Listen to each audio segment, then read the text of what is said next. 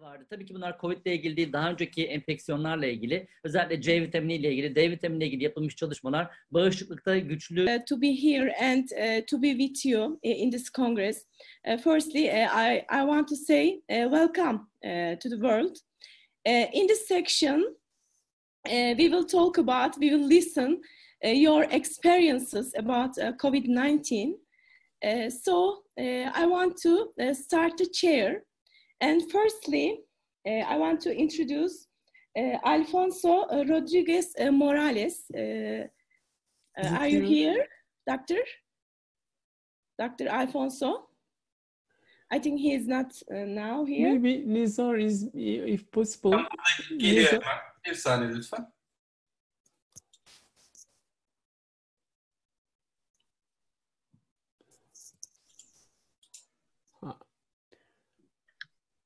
Yes. Bağlanmak üzere hocam. Yeah, Alfonso is connecting. Alfonso is connecting now, I think. Okay, we are waiting. Professor Dr. Alfonso Rodriguez Morales. And I want to introduce him to you. He is Public Health and Infection Research Group, Faculty of Health Sciences from Pereira, Colombia. And he will talk about the experiences about COVID-19. And we are waiting him.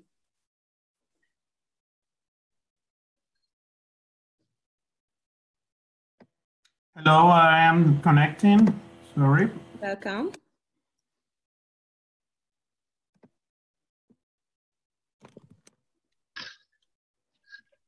Okay, thanks in first place for the invitation. I'm glad to be here, discuss a little bit what is going right now in some countries in Latin America.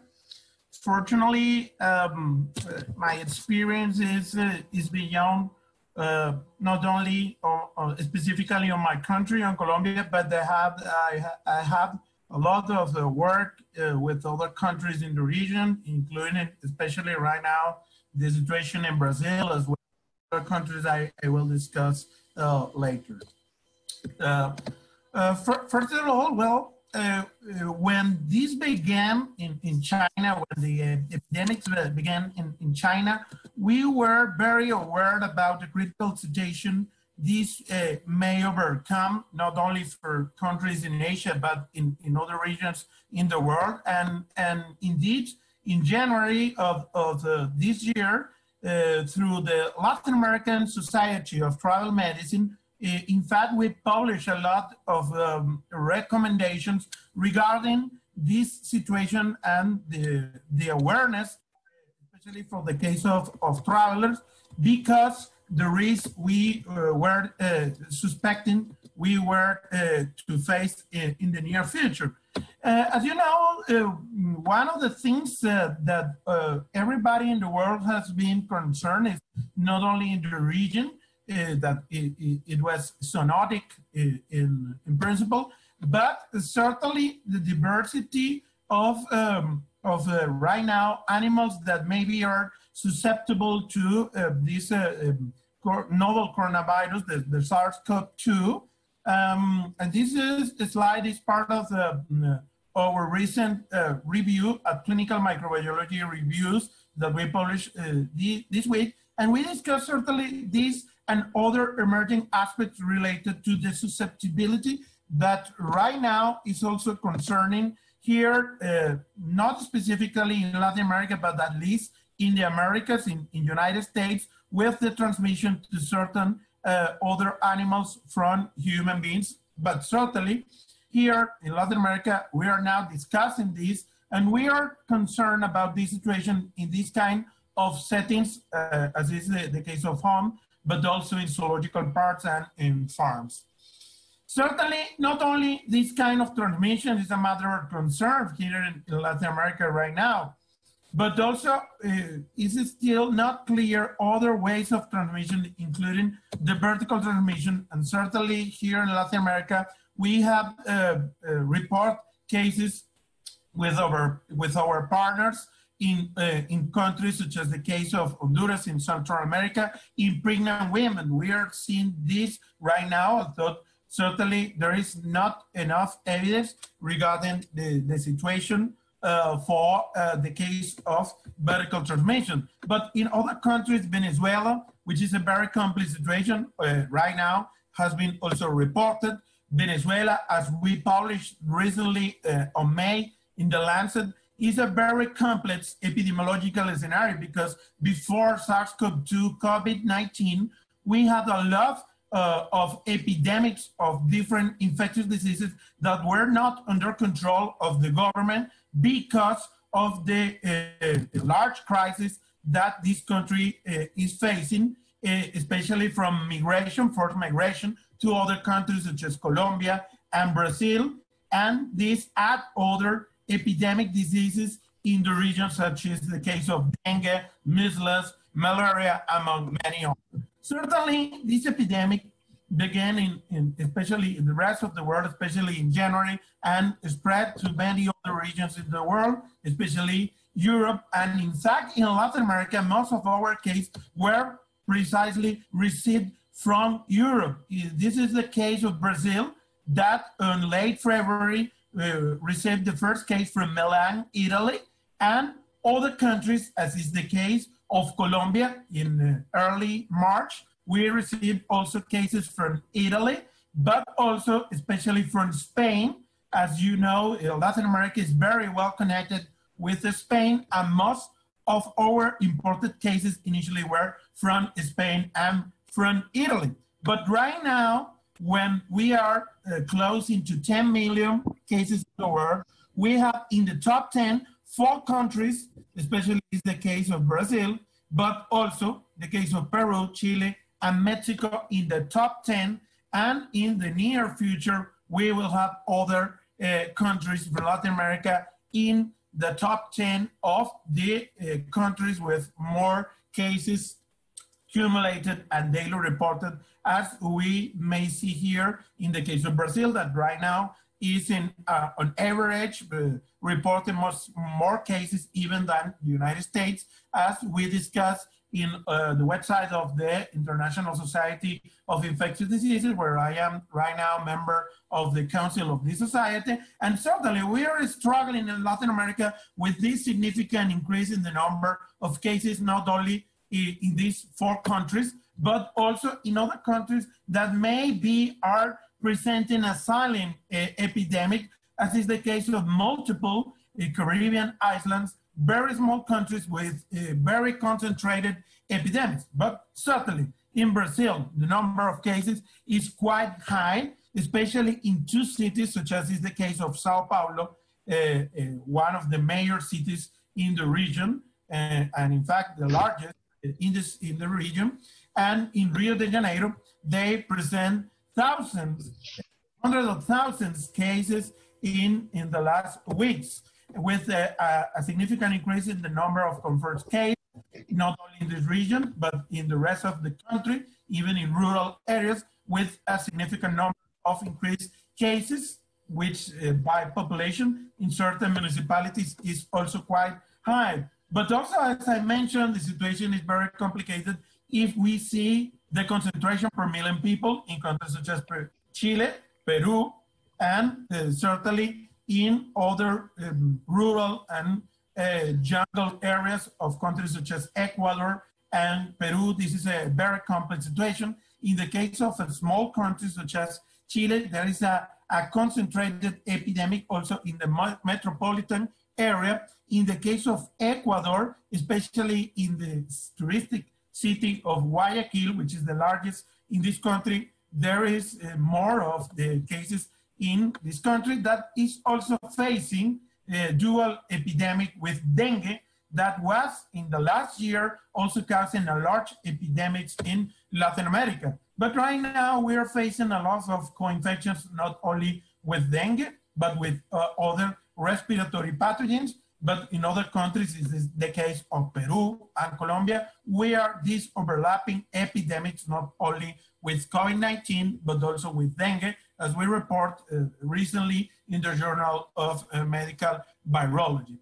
Bolivia is another interesting country that right now is increasing in the number of cases also is the case of Colombia, where I live. In Colombia, we have processed over 700,000 samples for PCR, and we have right now more than 84,000 cases with around 3% only of deaths.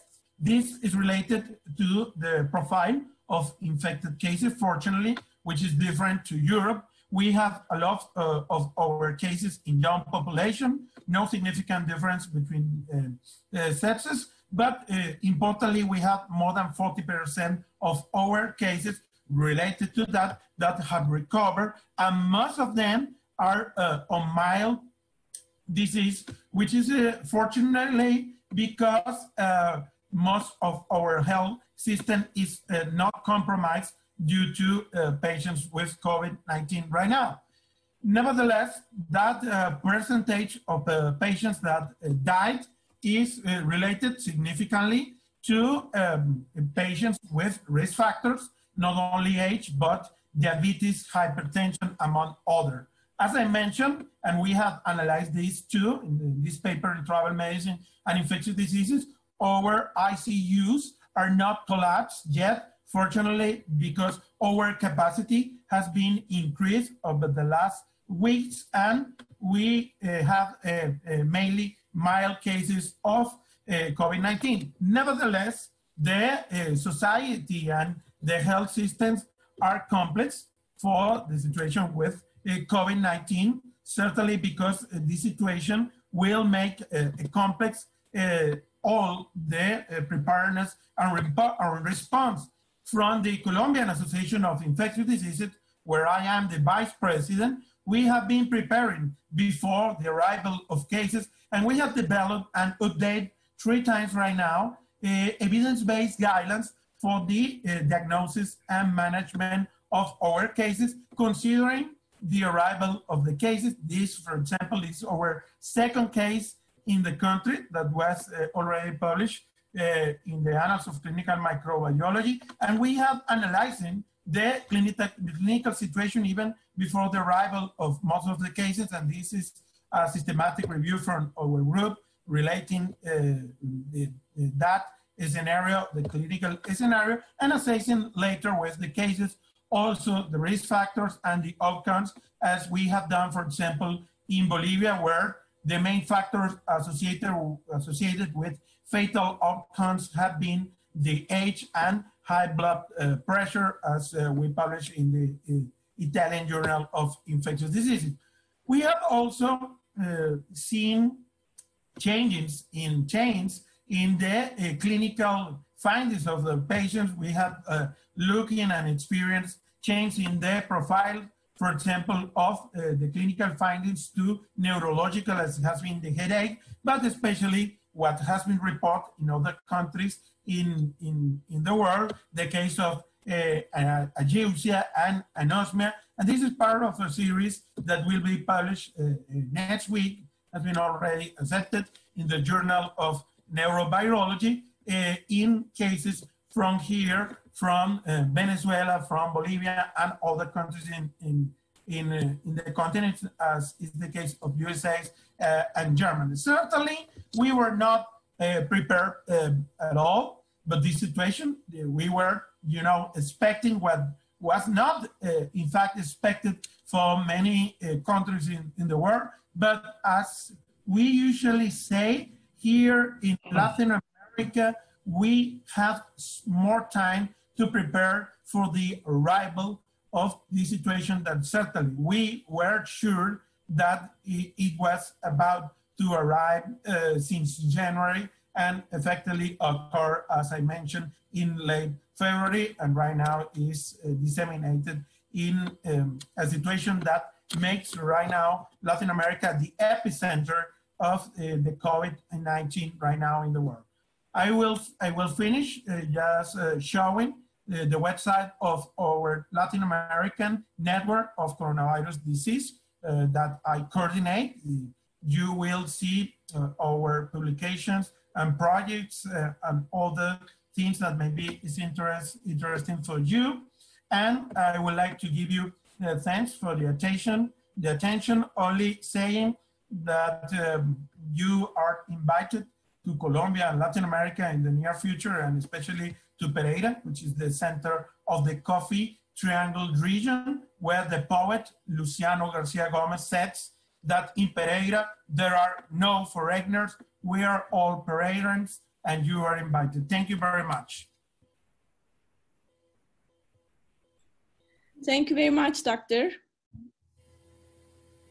Thank you very much. Can you hear me?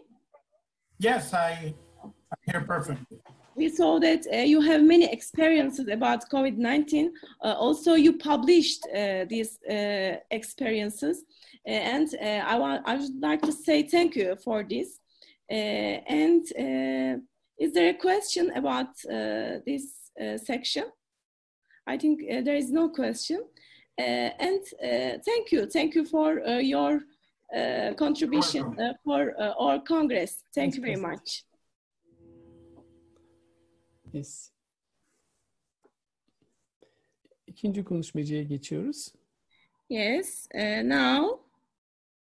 Introduce to Nezar. Oh yes. Now I'd like to introduce the second speaker, Dr. Nezar BAHAPRİ.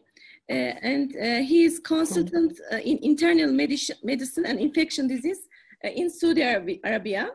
And also he has many experiences about COVID-19. And now we'll listen him. Welcome to Turkey, firstly. Thank you very much for the invitation. It's really a great pleasure to be with all of you. It is an honor really to see all of this great expertise and to be with them. I cannot say welcome to Turkey because Turkey is like my second home. I have visited a lot. They are my friends and my colleagues. I would like to thank the organizing committee for the invitation. And I will share some of the expertise in COVID-19 in Saudi. I hope it will be a little bit helpful. I started, the Congress started with Latin America, which great data. I will just concentrate a little bit in Saudi Arabia. So as you all know, Saudi Arabia is living and like the rest of the world, an unconditional time that everyone in each building, every big building in Saudi Arabia says stay home. Every big thing, we've never, for any Muslim around the world, it means a very significant time to see the Holy Mosque of Mecca is closed. This is something that unheard of over the centuries. Coronavirus changed how we look at the world. Really this year, the pilgrim season will be unconditional for the first time, maybe since ages, more than hundreds of years. It will be only for the people who are living in Saudi Arabia from different nationalities, and it will be the lowest number ever. So usually Hajj is for around 2 to 3 million people. This year it will only take 10,000 maximum people, so they can just do the pilgrim season without getting infection. Really, it was a hard time. Like the rest of the world, it was hard for Saudi to manage everything and to get all of the attention for the Muslim people to ask for their understanding that we will close the Holy Mosque for Ramadan and the Holy Mosque for Hajj. And because really it's for Muslims, human life is very precious, so very strong decisions had to be taken. I'll go through for the total number I just took for today. So we had 3,927 new cases today. Recovery is 1,657. And we have 37 deaths. Tests per day in the kingdom reached today the highest number since the starting of the epidemic. It reached 44,275 tests that were done, with a positive ratio of reaching 0.9% today. and the critical cases increased by 9. This is the total accumulative cases since the beginning of the episode. Our first case was on the 2nd of March. So we are running now around week number 17. And the total confirmed cases is 178,000. Active is 54, and we have a total recovery of 122,000. We are reaching nearly 70% of the total population that is recovered. I'll just give attention that we have a total number of critical cases. Critical cases in the whole kingdom is reaching 2,283. That's really the highest number that we've reached since the beginning. And we have different experiences since the beginning of the 2nd of March. We were a little bit different from the rest of maybe actions that were taken in different countries. Saudi Arabia were very strict in closing everything from the second case arrived to the kingdom. So international flights were closed, local flights were banned, the holy mosques were closed, mosques for prayer were closed, then shopping malls, then we had a restriction on time, then we had 24 hours curfew. All of those were a very strong measures not to have a lot of critical cases that will paralyze the healthcare system. We started in the beginning by every positive case will be admitted either to a hospital or to a hotel.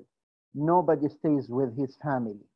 Now after transmission, now after the week number 15, we started to do home isolation. We started to do other things. So even if it was an asymptomatic case in Saudi in the beginning of the epidemic, we've kept it either in a hospital or in a hotel. But he cannot really go around and for the whole community. We also took very strong measures about having 2 negative swabs before the patient can be discharged. And this really caused a significant delay in the number of recovered patients. This is just a total. I know it's written in Arabic, but I'll just try to modify some on those ones. So now the R naught, as of today, it's 0.78 around the kingdom. And we are now since 4 days, 1 week, sorry, 1 week, since 1 week we are now back to normal life with 24 hours, no curfew anymore. And we are unfortunately still just trying to deal with the critical cases. The highest number we reached since the beginning of the 16 was on this day, which was the 16th of June. It was 4,919. As you can see, this is from the beginning of March. Then it went up and down. Now we are running. I want just to tell you that here we had around May, we had 24 hours curfew of the whole kingdom. 24 hours. Unfortunately, then we came in like the celebration of Eid, which is like a whole holidays around the world, like Christmas in different countries. This time, people went to their families and slept over with big amount of numbers. Afterward, we had a huge amount of increase of critical cases because elderlies were infected. Just to keep in mind, we've reached now, in the week 16, we had 27,373 tests per day. It was the positive were 16.1. In the last week, in the past 1 week, we increased the testing up to, as I said in the beginning, 44,000. And now the positive cases are around 0.9%. It was yesterday 10.2. Today is 9%. We always have a huge number of males compared to females, 66 to 70 to 80% are males compared to 20 are females. We had middle age, 86%. Elderlies above 65 were only 4%. We had since the beginning of, you can see from week number 1 until week number 17. Those are the accumulative cases, and you can see we were a little bit going slow until, as I said, after the curfew, we had this increased jump because of people gathered together. Unfortunately, elderlies were only 3% since the beginning until we reached this week when they gathered with their grandfather and grandmothers. Then our elderly jumped to 6 and 7%, and this is why we have a lot of critical cases now. This is the highest number of critical cases that we reached on. Children are around 10%, have been between 7 to 10% of the total new cases every day since the beginning of it. The death is increasing. As you can see, it's all around the same time that I mentioned again and again. Unfortunately, we were in a very good control with the public until Eid time. Then elderlies were infected, then deaths were increased. And now the total death is around 1,500 deaths per week. And here, as you can see, this is the number of recovery of cases. Just to tell you, here in week number 9, the new strategy of accepting people do not have to take 2 negative swabs before the shot. So if he is 10 days asymptomatic, he does not need to repeat the swab again for recovery, and he can be announced as recovered. So this has changed the whole number of recovery because the definition of recovery have changed from this week, week number 9. So it used to be 2 negative swabs, then changed to 10 days of being asymptomatic. He is at recovery. Just this is an example of my city. It's one of the plateau cities in around the kingdom. Jeddah is one of the 2nd largest city in Saudi Arabia. And we have around 500 new cases around the weeks. The largest was 500, the highest was 586 on the 30th of May. This is also where after Eid, unfortunately. The R0 or R0 in different large cities, as you can see, this is by week 17, which we are on now. This is Riyadh, the capital, 0.26, Jeddah is 0.81, Mecca is 0.9, Medina is 1. Those are the largest. Now we have a problem here in Hafuf, the eastern region, where the oil and the Gulf and those ones, they did not have a high numbers except in the last 3 weeks. Now they are the source of the highest number around in Saudi Arabia. This is just to give you an idea about the Gulf area. Saudi is in the first column. So the number of percentage of positive cases compared to tested in Saudi is 12.3%. In Kuwait, in United Arab Emirates, it's 1.5. And as you can see, the number of tests that United Arab Emirates did were around 300,000. They are per 1 million. So they are the highest, one of the highest Gulf states that did the testing. Next is Bahrain. They've done 276 for every million population.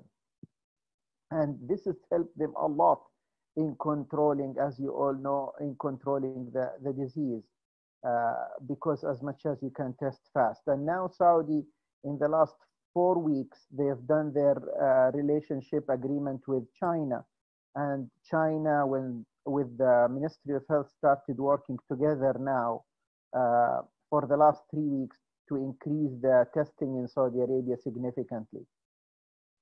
For the treatment, just to, I will just say, one thing that we've done in our recommendation in the kingdom is to start aggressive as soon as we have a suspicion of cytokine storm, we'll start aggressive treatment in the form of antiviral if it's mild or moderate.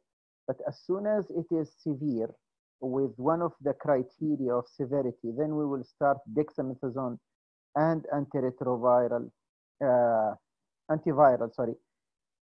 If it is critical, which is now people are even considering, so now we are treating in the last 3 weeks around the kingdom, whenever we have a ferritin of more than 600 or anything that can indicate a cytokine storm, we are using high methylprednisolone dose of 40 milligram BID plus interleukin 6 inhibitor. And we've really seen great results to control the disease if you start early and you do not wait for people to desat. So as soon as they require oxygen, before they go into the critical zone, we will start aggressive steroids and anticoagulation, either therapeutic full anticoagulation if you have a D-dimer of more than 0.5 or 1, full anticoagulation compared to prophylactic for everyone else.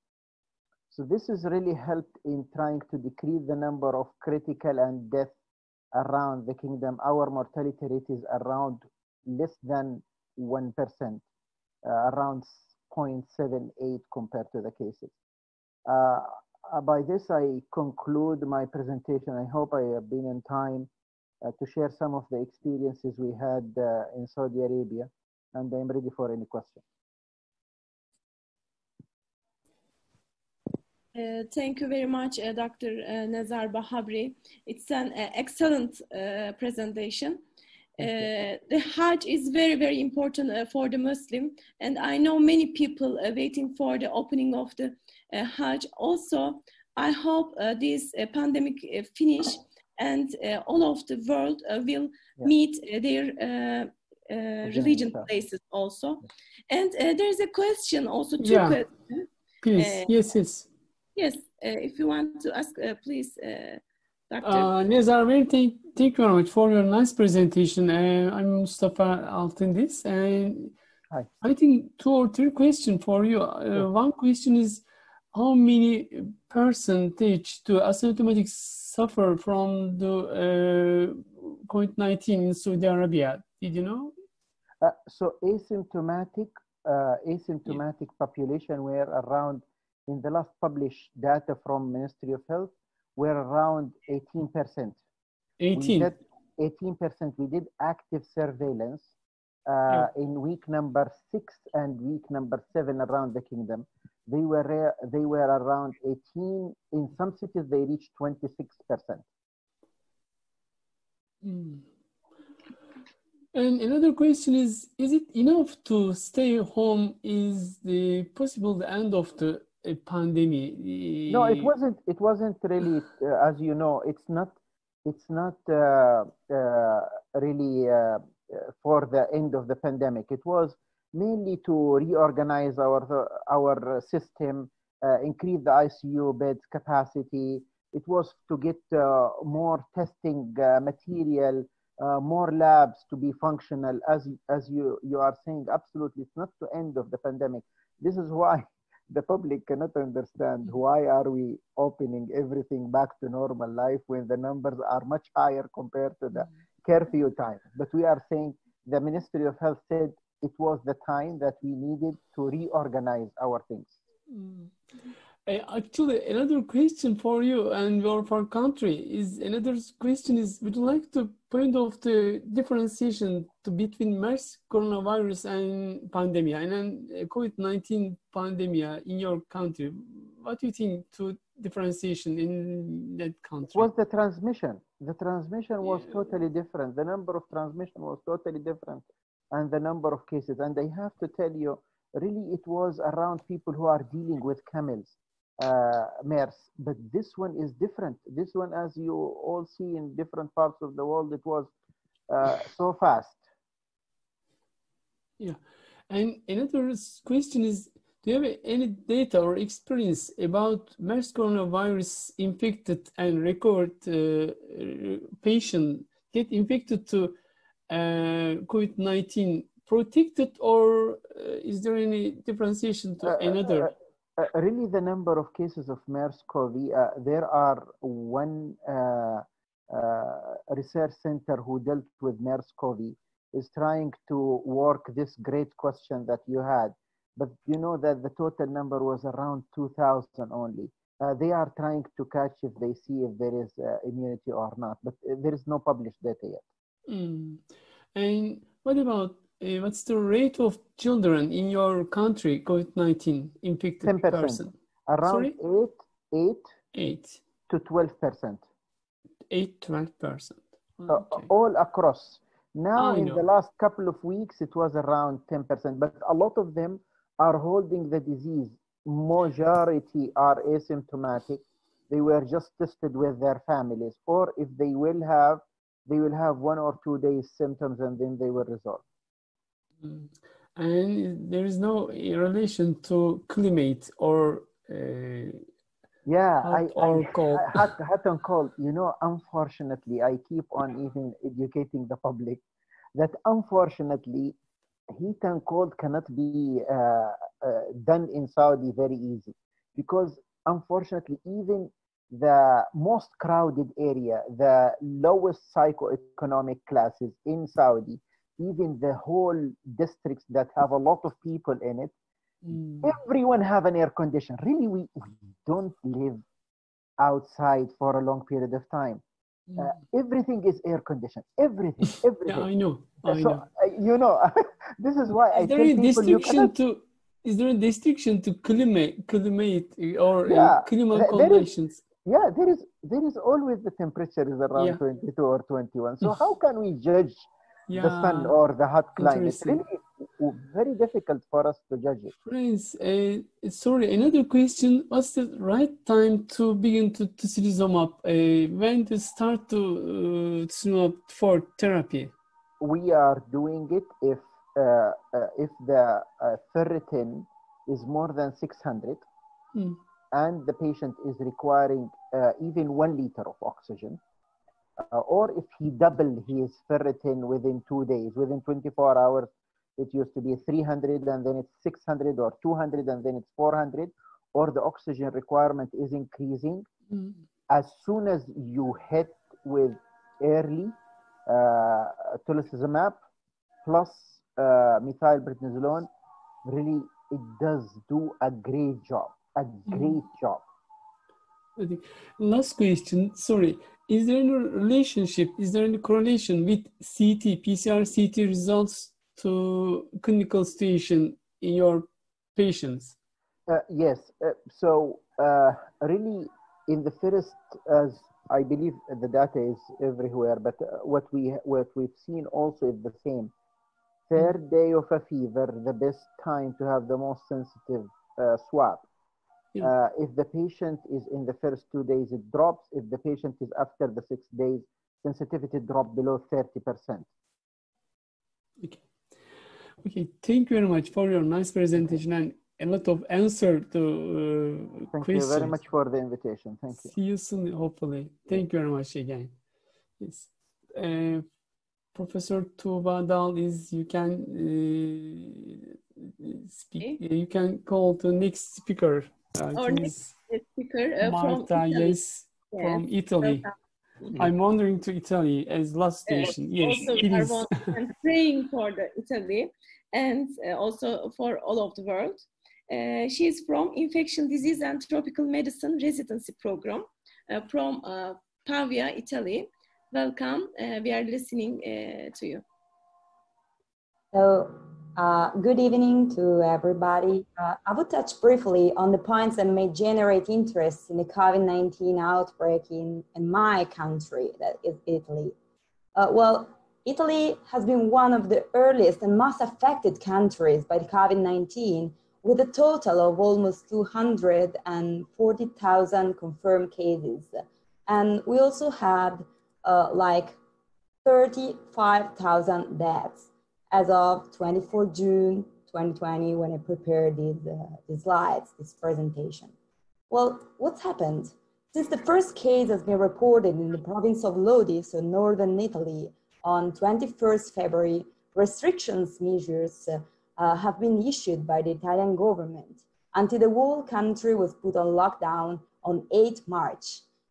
So movement across the whole Italian country was possible only for urgent needs and must be proven by self-certification, and commercial activities have been shut down except for ones providing the basic necessities and services, and access to work sites was limited as well. Smart working was encouraged whenever possible, and schools, universities, and cultural institutions have also been shut down. So those lockdown regulations remained in force until the 3rd of May. So the 3rd of May for our country marked the beginning of the so-called phase 2. And that's because the government was facing an increasing pressure to loosen COVID-19 regulations in order to fight an inevitable threat of economic recession. And so from Wednesday, June 3rd, travel between all regions was once again possible. I think so far, lockdown measures were surely effective. So the rate of contagion slowed down to a plateau, and possible, the peak was anticipated. As you can see here with the red line, we reached the peak on the 21st of March. And then, as we can see here, the total number of cases, as we already said, is almost 240,000. The green line is the healed, and the pink line is the actually positive cases, while the black line, of course, are the dead. I want to say something about the dead in Italy.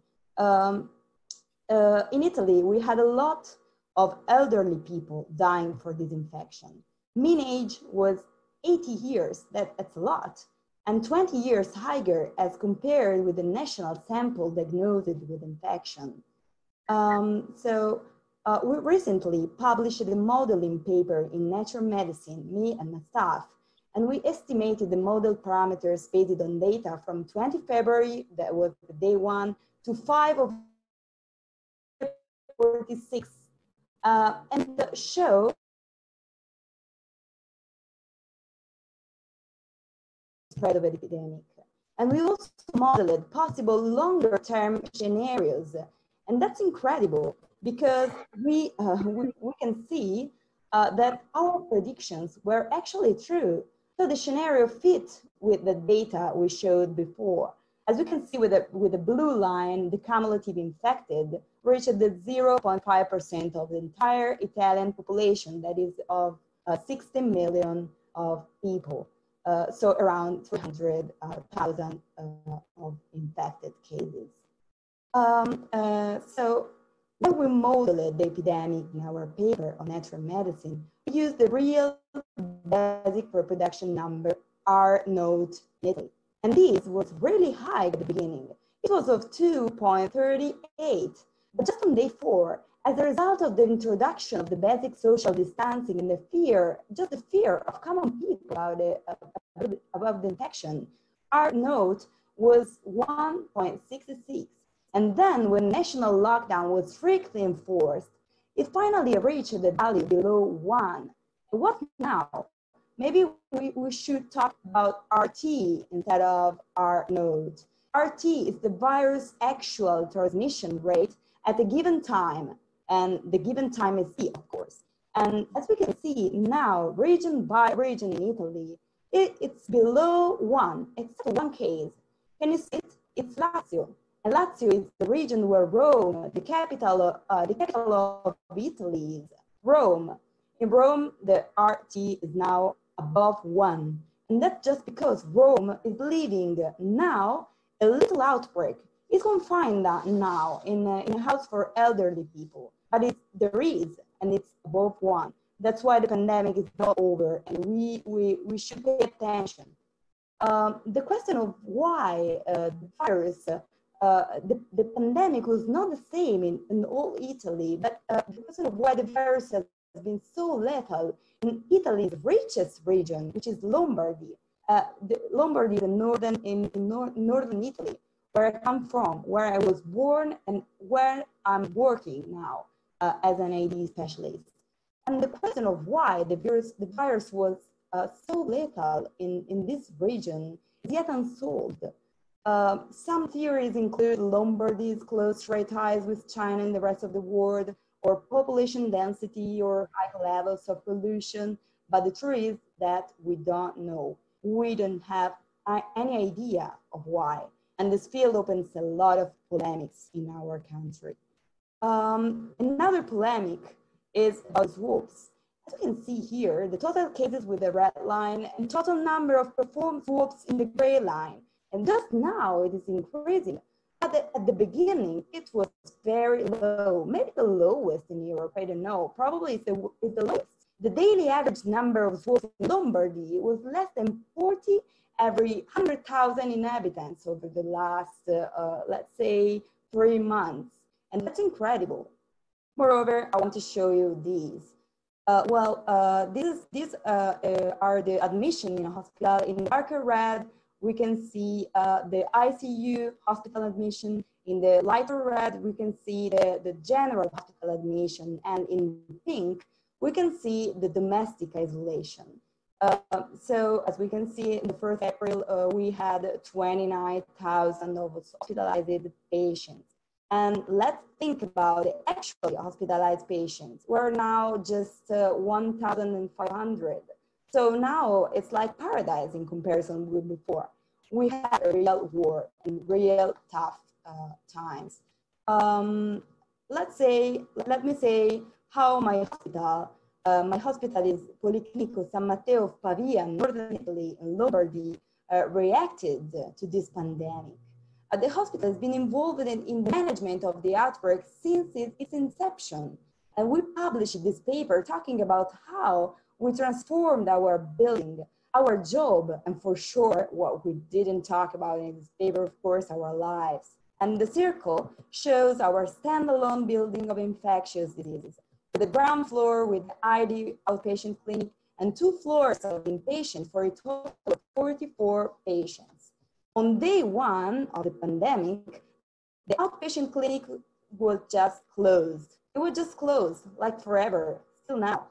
And between days 2 and 3 of the outbreak, regular patients were discharged or transferred to other wards. And by day 5, all the 44 beds in the ID ward were occupied by COVID-19 patients.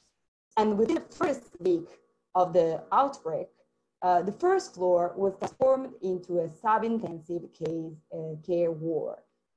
It was a contaminated zone, and we can see it in the red color in the figure too. And on day 9, also the ground floor was converted into another thing. And in particular, an infectious diseases emergency area. In just 24 hours, we created this one, the red one. So ER. In summary, in less than 2 weeks, let me say in less than 10 days, the ID division managed to more than double its total capacity for regular beds from 44 to 94, create a sub-intensive ID ward, and create an ID emergency department with 16 beds for acute care, thanks to the joint efforts of 16 ID specialists and 12 ID residents. And we didn't have a huge spread of infection within the healthcare workers. This, of course, is due to the PPE that we used already since day 1. And moreover, when we swabbed, because we swabbed the contaminated areas to look for the virus, and we recently published a paper on the subject, we didn't find the virus except for only 2 samples from the CPAP helmet, the external surfaces, but with a very, very, very low RNA level. So probably the virus was not affecting anymore. What did we do? Let me finish with this. Despite the slide that, of course, is a joke, we had benefit from an everyday meeting at 1 p.m. and pneumologists, emergency medical doctors, infectivologists, of course, anesthesiologists, and public health and medical management doctors, and also psychologists participated in this meeting every day at 1 p.m. And the meeting was divided in half. In the first part, we discussed the therapies, examinations to be requested for these kind of patients, and also researches available to treat them. And the second part was literature, was science. Everyone with their own expert opinion made available the knowledge they had learned in the field, in the literature, or by other colleagues in other hospitals. And all together we looked for the right way. But did we really find the right way? Well, I can't answer, maybe not, but probably we learned something at the end. And gradually and slowly, and unfortunately maybe, together with the patients. And the most important message, in my opinion, when talking about treatments for this sad and violent infection is that time and timing is gold, that's for sure. That's for all the treatments we know. Thanks for your attention.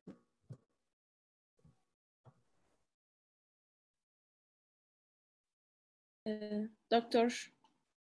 Colaneri, thank you very much. I think you can hear me. I hope again we visit Italia. Also, I like Italy, this beautiful country, and this pandemic finish, and we meet again Roma. And now my friend, Professor Dr. Mehmet ÖZDEMİR. Can I ask? I think it's one question. Can I ask Dr. Marta, please? Sorry? There is a question, I think. For Dr. Marta. Yeah. Hi, from Saudi. I mean, we learned a lot from the Italian, literature and what they describe about anticoagulation. Can you tell me your experience? So I will tell you the recommendation about starting anticoagulation came all from Italy to us. So we put the recommendation. How is your experience now with full anticoagulation compared to prophylactic? Well, no, just prophylaxis for us. It's a kind of strange prophylaxis, to be honest, because it's like a little bit more than prophylaxis and a little bit less of anticoagulant therapies. Let's say that if I will be hospitalized with COVID-19, probably they will give me like 6,000 units of enoxaparin instead of 4,000. That is the normal prophylaxis. Okay, thank you. And another two questions for Marta. One first question is, Italian scientists made a phylogenetic viral analysis between north and south part of Italy. Do you know any differentiation? I know about the northern part. I know that, yes, the scientists, the virologists did it, but I don't know if there are any differences. I think it's the question of the year, I think, because there is something strange in Lombardy. It's not just the north and the south, it's something strange in Lombardy itself, because other regions of the northern part of Italy, they hadn't been eaten so much. And another question, thank you. Do you think hypertension drugs have an effect on COVID-19 patient in your country? Sorry, what kind of drugs? Hypertension. No, I don't think so. And I also have a colleague, a cardiologist, who recently published a paper about that. Hypertension, like the disease, of course, it has as a big part, but anti-hypertensive drugs, no, I don't think so. Do you know asymptomatic person for COVID-19 percentage in your country? Is there any? I think there are a lot of studies. Yeah, the studies are on course, actually, are just ongoing. I know that some engineering are trying to estimate the hidden part of this infection. I think it's very important because the asymptomatic and so the undiagnosed cases is a great part, I think. Maybe it's greater than we know now. And so the study ongoing, I think we will have some surprises from that. Thank you again. I think there's no question Thank you very much. Again, a very nice presentation, nice comments and answer. Dr. Özdemir, and invite to next speaker, I think. Yes, Mehmet Özdemir. Thank you for presentation. Now we are continuing with Dr. Gumral Alakbarova from Azerbaijan. She is president of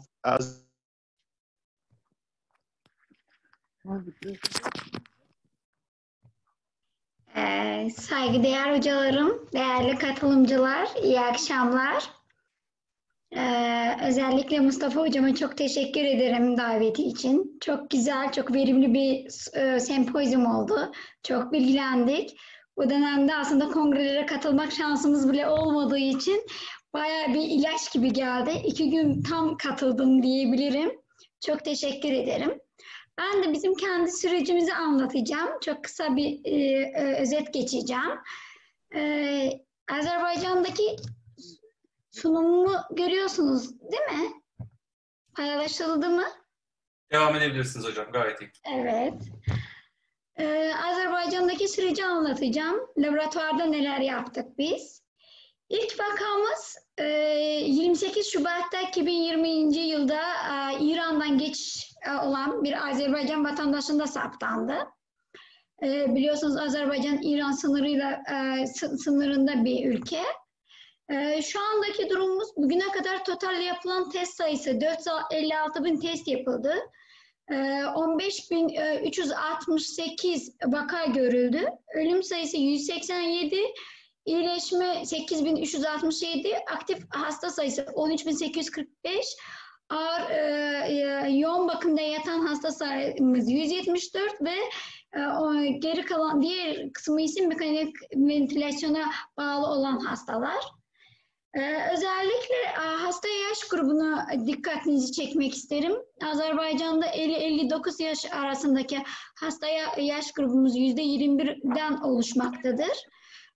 Nüfusun yaşına bağlı olarak mesela yurt dışında baktığımız zaman çalışmalara hepsinde daha çok 65 yaş üstü, 70 yaş üstünde olmasına bakmayarak bizim ülkemizde %21'i 50-59 ve %16'sı ise 60-69 yaştan oluşmaktadır.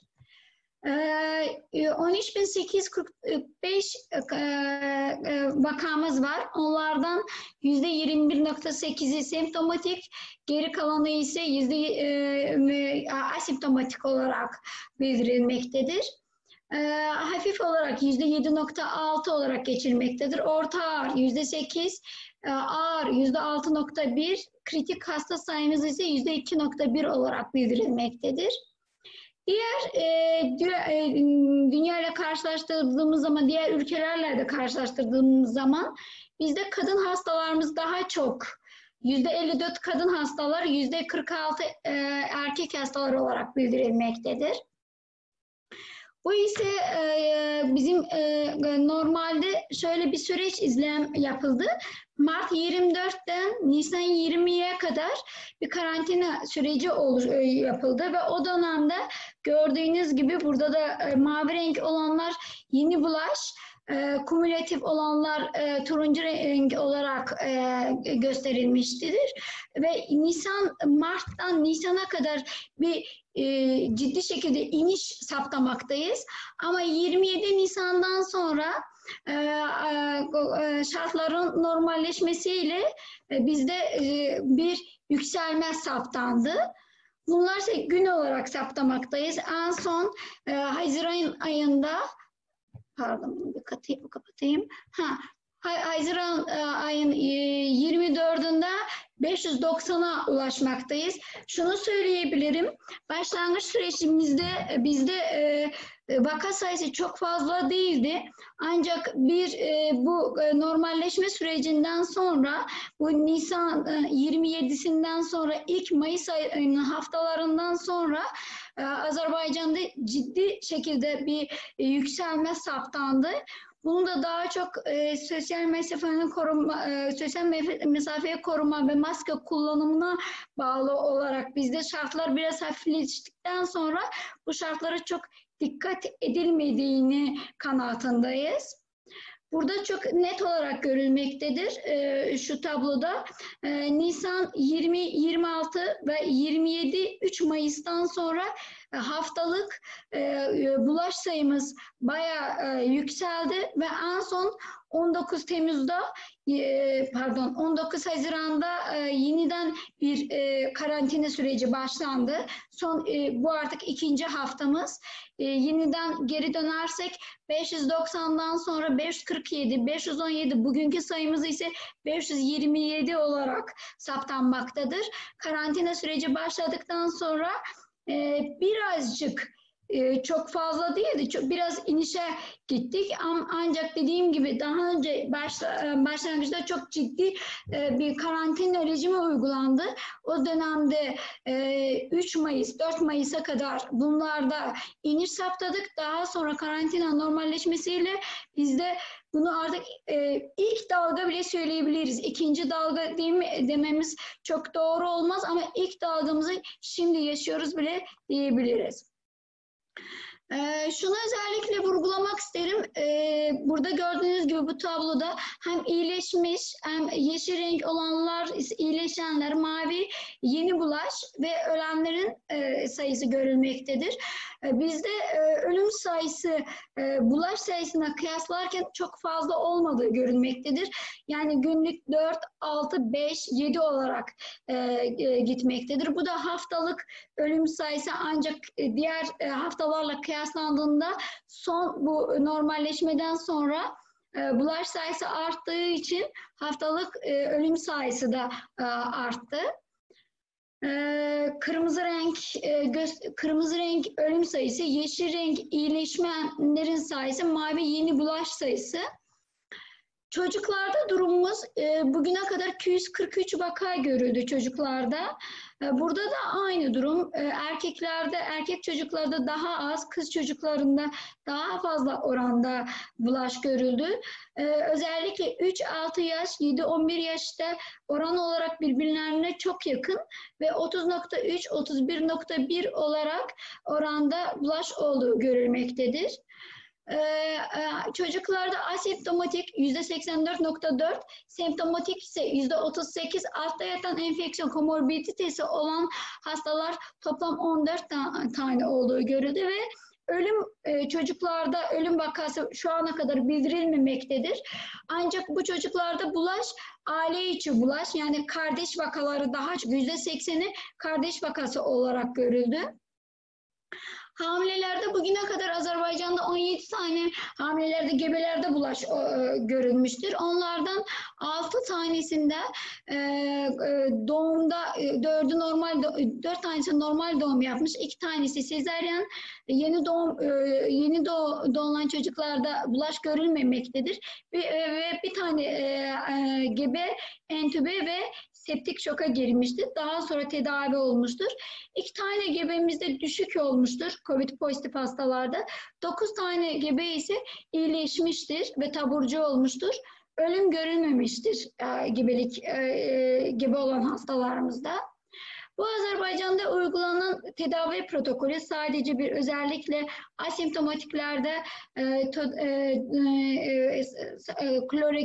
hidroksiklorokin 200 mg çarpı 2 sadece doktorun kararıyla gerekirse verilmektedir. Asemptomatik hastalarımızda özellikle kullanılmıyor çoğu zaman. Ya vitamin hocamın anlattığı gibi de vitamin C, vitamin D takviyesi yapılmaktadır ve arbidolun kullanılması önerilmektedir. Ama asemptomatiklerde dediğim gibi çok fazla bir tedavi verilmemektedir. Diğer ise COVID-19 artık pneumonisi semptomatik olan ama ağırlaşmamış hastalarda tedavi protokolü bildirilmektedir. Bu Azerbaycan'ın Sağlık Bakanlığı ve hastane kamu yönetimi kurumları diye, tabip diye bir kurum var. Onun tarafından oluşturulmuş bir tedavi protokolleridir. ve en son zaman konvalesent immünoplazma tedavisine başlanmaktadır. En son 52 tane yoğun bakımda yatan hastalara uygulanmıştır konvalesent immünoplazma. Bunlardan 52 hastaya 64 immünoplazma transfüzyonu yapılmıştır. 52 hastadan 38'inde 11 tanesi hala yoğun bakımda, 27 tanesinde iyileşme görülmüştür, 13 tanesinde ise ölüm görülmüştür. Laboratuvarlara geldiğimizde ise COVID-19 real-time PCR 25 tane laboratuvarımızda ilk başta bu işi başkent Bakü ile başladık. 16 tane laboratuvar şu an sayı çıktı ama daha önce 16 tane değildi, 7 tane laboratuvarlarla başlandı. Ama şu an başkentte 16 tane laboratuvar aktif olarak çalışmaktadır. 9 tane laboratuvarlar ise COVID-19 başladıktan sonra PCR laboratuvarları kurulmuştur bölgelerimizde. 10 tane laboratuvarın ise yeni projesi onaylanmıştır. Ve bildiğiniz gibi salgın bizde arttığı için yeni 10 tane laboratuvarların açılması önümüzdeki ayda planlanmaktadır. Laboratuvarlara artık buna çok gerek yok ama numune günlük ülkemizde alınan numune sayısı 7000'e yakın numune alınmaktadır. Ve bu nasofarenks ve oropharynx'ten alınan numunelerde sadece yatan hastalarda ve bazen kliniği kesinlikle mesela CT yapılan hastalarda kliniği varsa ancak PCR negatif çıkarsa onlardan balgam örnekleri çalışılmaktadır. Ve en son zaman ülkemizde serolojik olarak daha önce biz hiç yapmadık. Bu son bir ayda IgG bakmaya başladık. Yani toplumun ne kadar immünitesi var diye bunu çalışılması yapılmaya başlandı. Laboratuvarlarımız daha çok otomatik sistemler üzerinde çalışılmaktadır. Ve PCR'da ekstraksiyon tam otomatik, tam full otomatik, yani izolasyonda ve amplifikasyon tam otomatik şekilde uygulanmaktadır. Manuel izolasyondan kaçınılmaktadır. Ve yeni kurulan 10 tane laboratuvarda da aynı şey planlanmaktadır. Şu anlık dediğim gibi, daha önce de vurguladığım gibi 6.000-7.000 günlük PCR yapılmaktadır. Bu sayının 10.000'e çıkarılması planlanmaktadır. 3 ay içerisinde bugüne kadar 450.000 test yapılmıştır. Burada da gördüğünüz gibi başlangıçta mavi renkle işaretlenen muayene olunmuş örnekler, yani alınan örnekler veya muayene olunan örnekler. Turuncu renk gördüğünüz renk pozitif olanlar.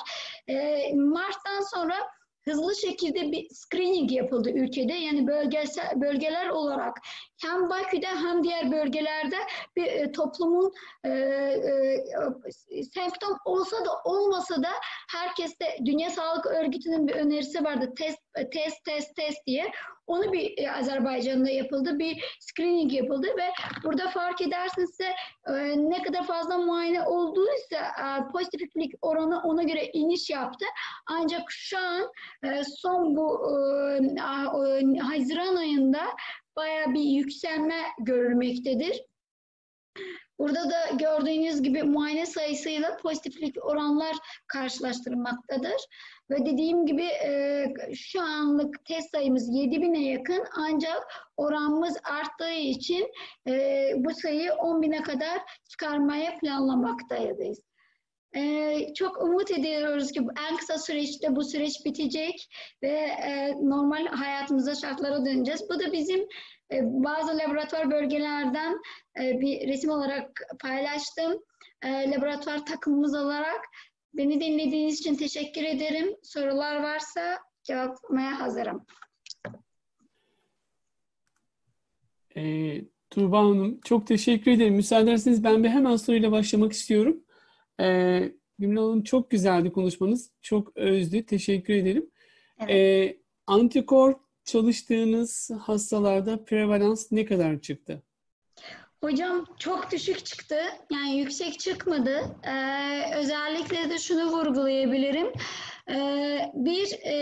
Mesela COVID geçiren hastalarda da bunu baktık. Mesela 10 hastadan 3 tanesinde negatif çıktı. Bunu başlangıç olarak COVID pozitif olup herkesi bir başlangıç olarak yaptık.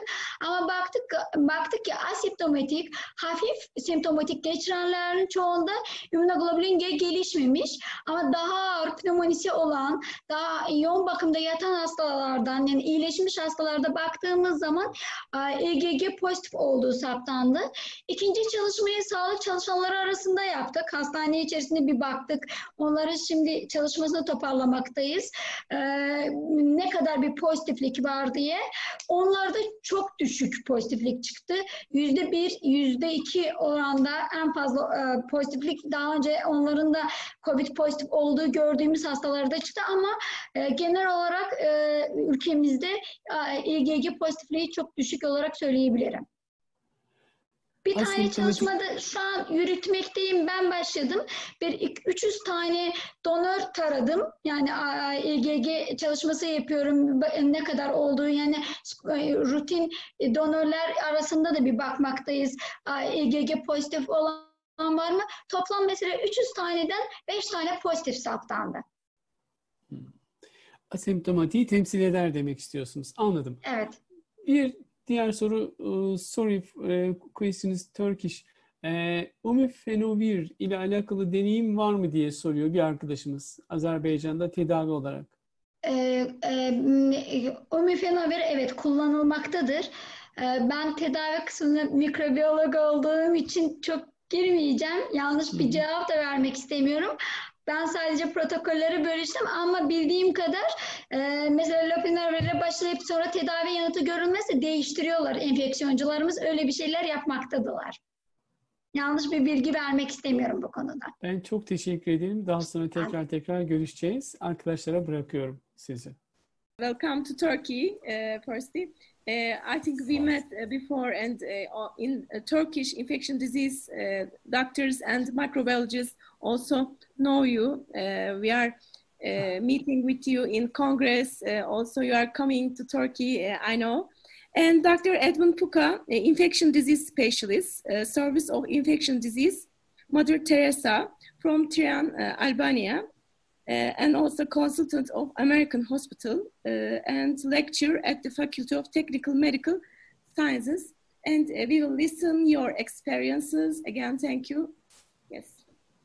Okay.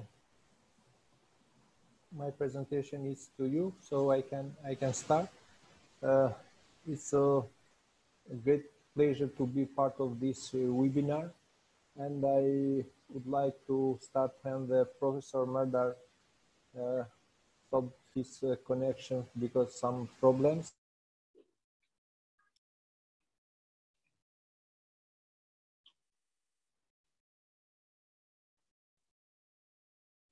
Of other colleagues. In the beginning of this pandemic situation, we think how the world will change, and a change is this way of communication between us. We have learned to be part of event conference, but now we need to change. We need that just to share our experience between with the webinar or with the computer. However, I would like to share some experience from my country and other Balkan countries. As you know, now the coronavirus disease starting in China, and from China in all other Europe. How you can change the slides, please? Okay, and as my neighbors, Dr. Marta Colaneri say, Italy was one of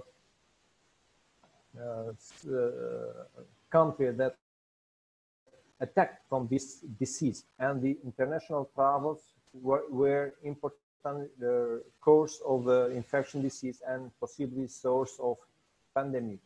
And in February, Italy became one of the most COVID-19 affected countries worldwide.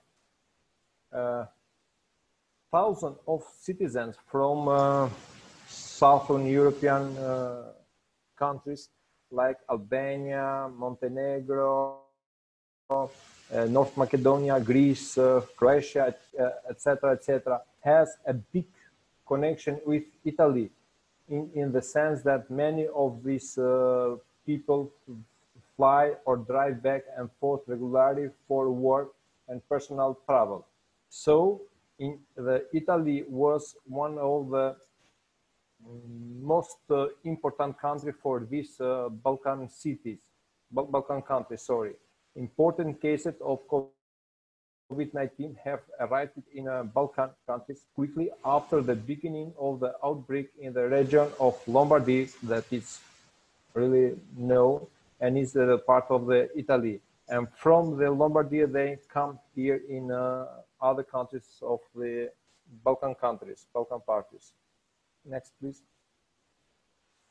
In this slide, you can see that all the majority of cases that are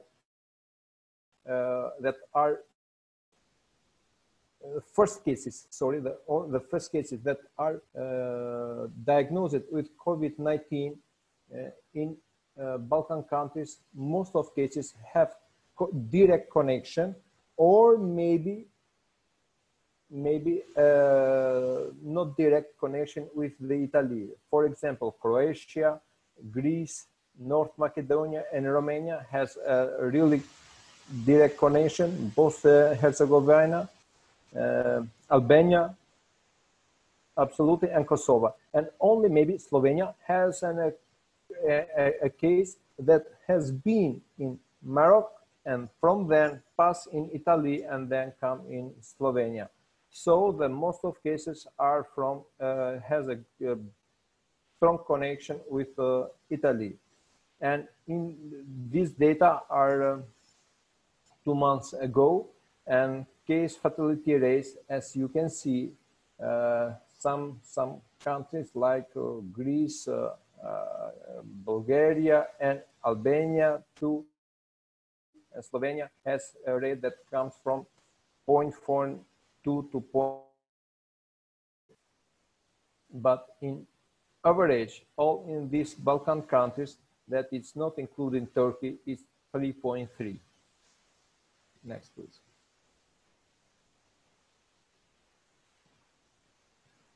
Next slide, please. Please, next slide.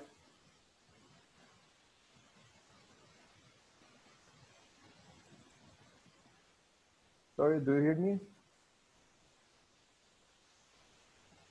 So slide number 9. Yeah, you can pass. Do you hear me? We can hear you. Okay. Please change my slide, please. I can do from my computer.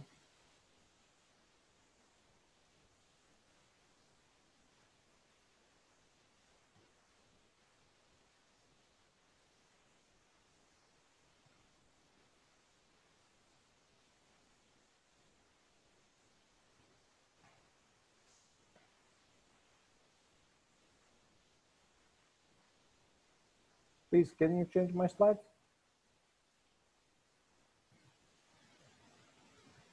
No. You have passed. No.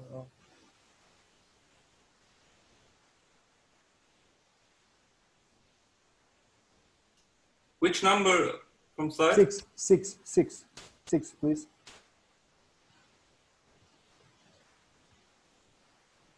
It's okay? Yeah, it's okay.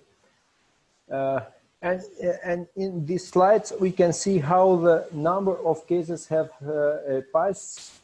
In the yellow color, we can see the total cases. In the number, in the red color is the died cases. Please, you can pass the slide because I have explained in the others. better because this slide is in Albanian language, and so we can pass the other slides. Oh, this, I think that this is an important slide that we would like to share with other colleagues and with your experience. From the beginning, the number of cases, or let's say active cases, have started to grow up.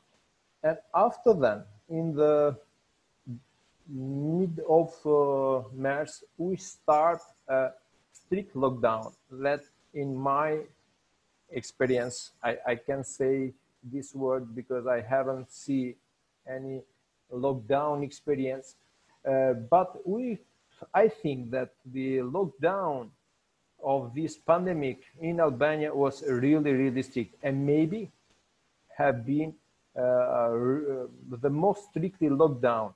And the number of active cases has continued in the same level from, let's say, 230 to 300, and the number has started to down and down. But in the beginning of this month, in June, we have to be more liberal with the lockdown, and the number of cases actually in the last of 2 weeks have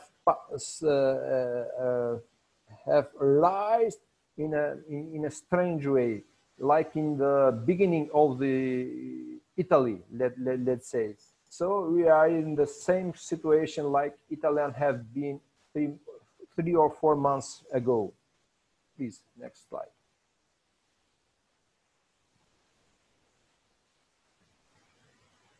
I would like to say that infection overall cases, as we can see, we not have a big, let's say, big difference based on gender.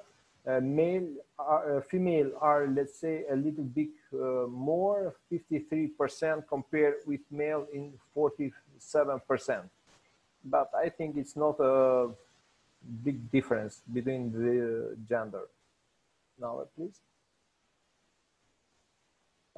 In this slide, I would like to share infected, or let's say positive cases. Actually, this is a number of the 2 days ago, and what we can see that the number of infected, or let's say positive cases, mostly of them are from 30 age to 60 age.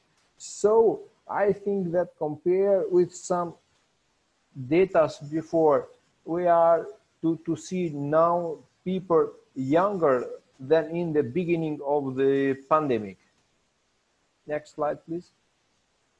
And what we can see, I think it's important, and I don't like, I don't know, it's important for others, but the mortality, it's more into female than to male.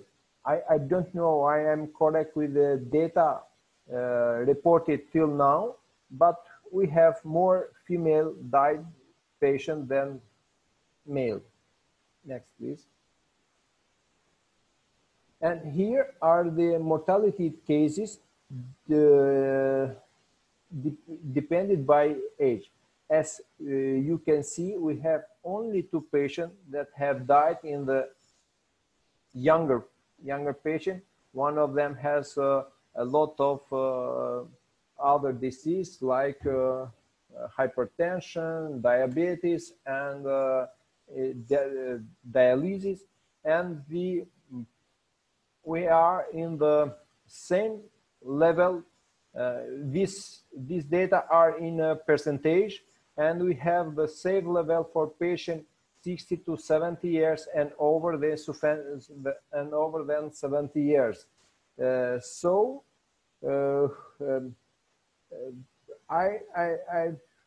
think that we are in correct data with the other colleagues. Next, please.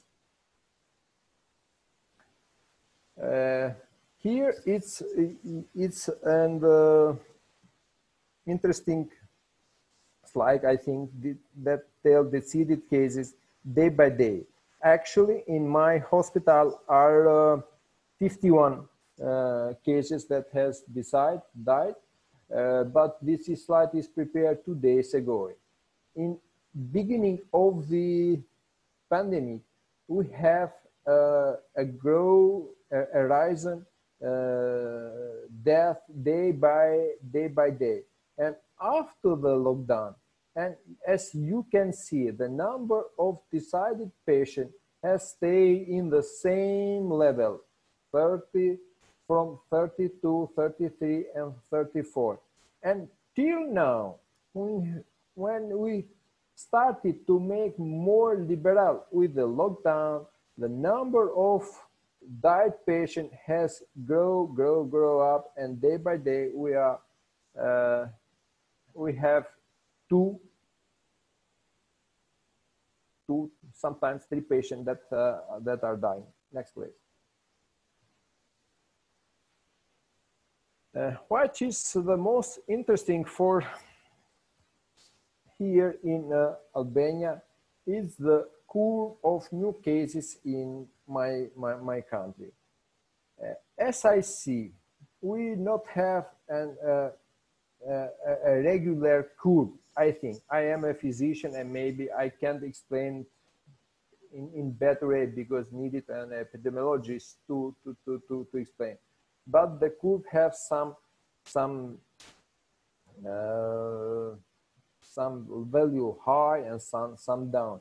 Maybe this can explain by the evaluation or by the number of tests that has in disposition Institute of Public Health here in Albania, or we can explain in another way. But I think that number of the tampon tested, it is not in a regular way. Next, please. Now, about the trend, the data are not calculated yet because our country is selected to be a part of international study. But in our experience, we have started in the beginning treatment with hydroxychloroquine plus azithromycin. In some cases, we have used hydroxychloroquine plus azithromycin plus alluvia as an antiretroviral. We have used alluvia alone. For the antibiotics, we have used in most of cases, let's say in 90% of the cases, ceftriaxone plus levofloxacin. Dexamethasone. We need to discuss about this topic from the beginning. Next slide, please. From the beginning, we have used methylprednisolone in dose 2 milligram per kilogram. I don't think that the use of dexamethasone or methylprednisolone has some big benefits that other authors say. Maybe it's better, or it's let's say crucial. I think it's a crucial treatment, but I don't say that it's a miraculous drug. But what we can debate, we have had a really strong lockdown in Albania, but in the end of this lockdown, I don't know that he's achieved the goal, because we are confronting with the same situation that we have in the beginning of the pandemic. The next slide, please. here I would like to share with you some data about absolute number that are in other Balkan areas, in Montenegro, Kosovo, North Macedonia, Greece, Croatia, Serbia, and Bulgaria. As we can see, the number of deaths in North Macedonia, I think, are really high compared with other country, because the North Macedonia has a population around 1.8 to 2 million people. So the case rate fatality in North Macedonia, that is a country that has a population compared with Albania and Kosovo, is really high. It's really high. I can't explain why this, but then the North Macedonia has been locked down in the beginning, and then the number of cases has started to rise when the lockdown has to liberate in the middle of May, I think, in the middle of May. Next slide, please. And here you can see in the percentage cases, depending from the colors, in the black that is in the top of the slides are death cases. As we can see, are similar with North Macedonia, Greece, Croatia, and maybe in Bulgaria. In the red are positive cases. Next slide. This is my first publication in this pandemic situation. It was a good collaboration with other authors from the Southeastern European countries. That is enough. Thank you. Thank you. Thank you. Thank you very much for your nice presentation. Is there any, I'm sorry.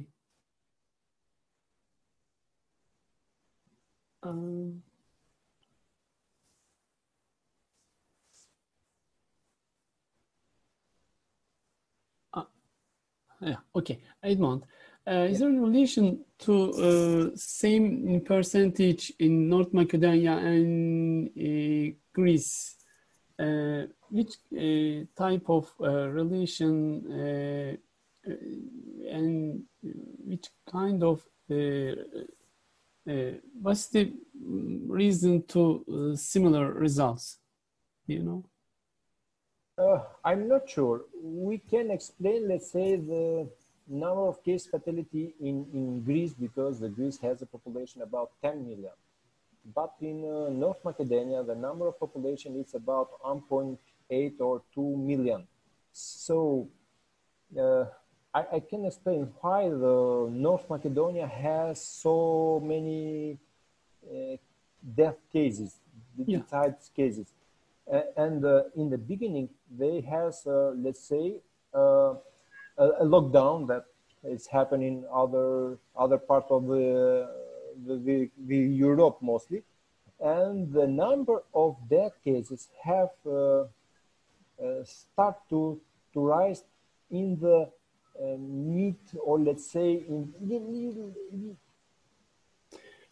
okay. What about Serbia? Beginning. Serbia are in the normal way, let's say. Are in the normal way. Are going in the normal way. But in North Macedonia is something that I can explain, because North Macedonia has a population compared with us in Albania. We are 3 million, there are 2 million, but the number of cases in North Macedonia is really too high. Is there any data to asymptomatic population in COVID-19 percentage in your country and Southeast Europe?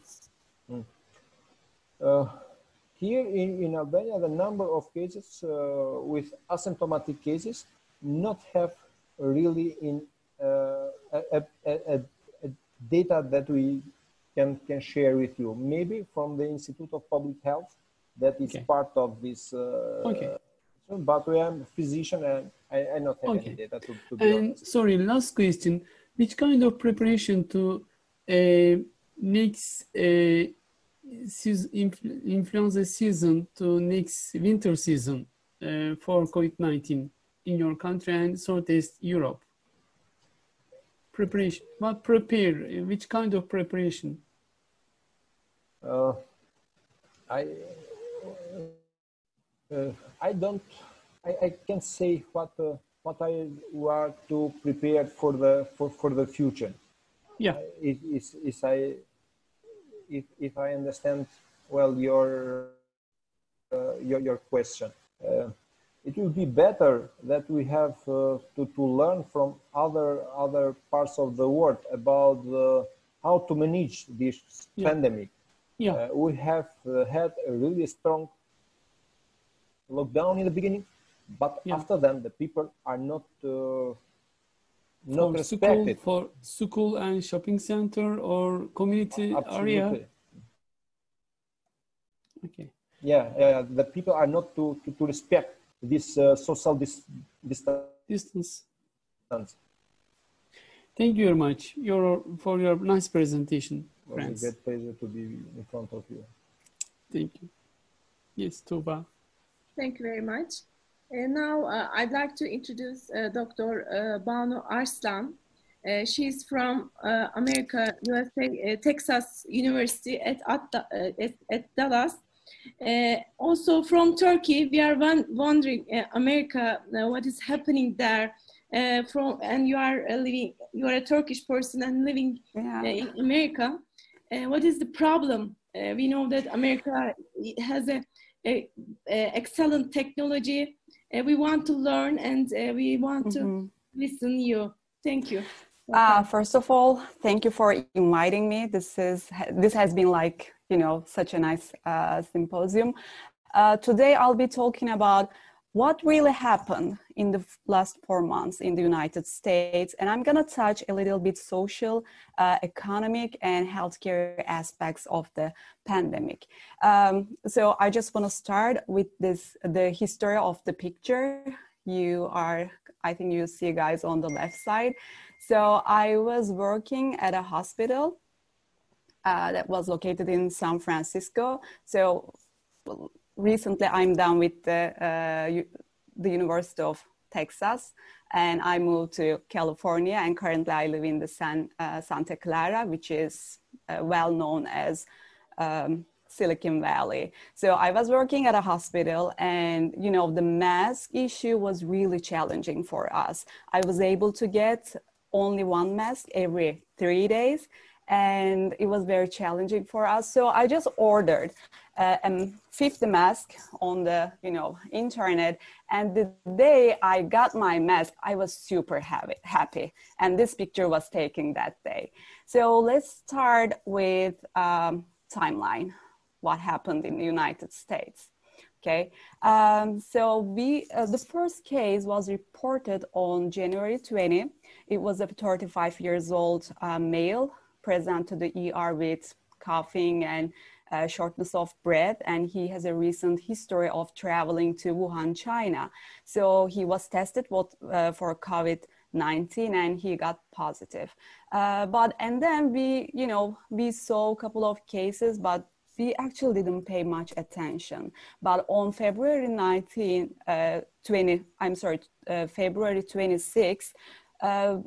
the first community transmission happened in a nail salon in Santa Clara County.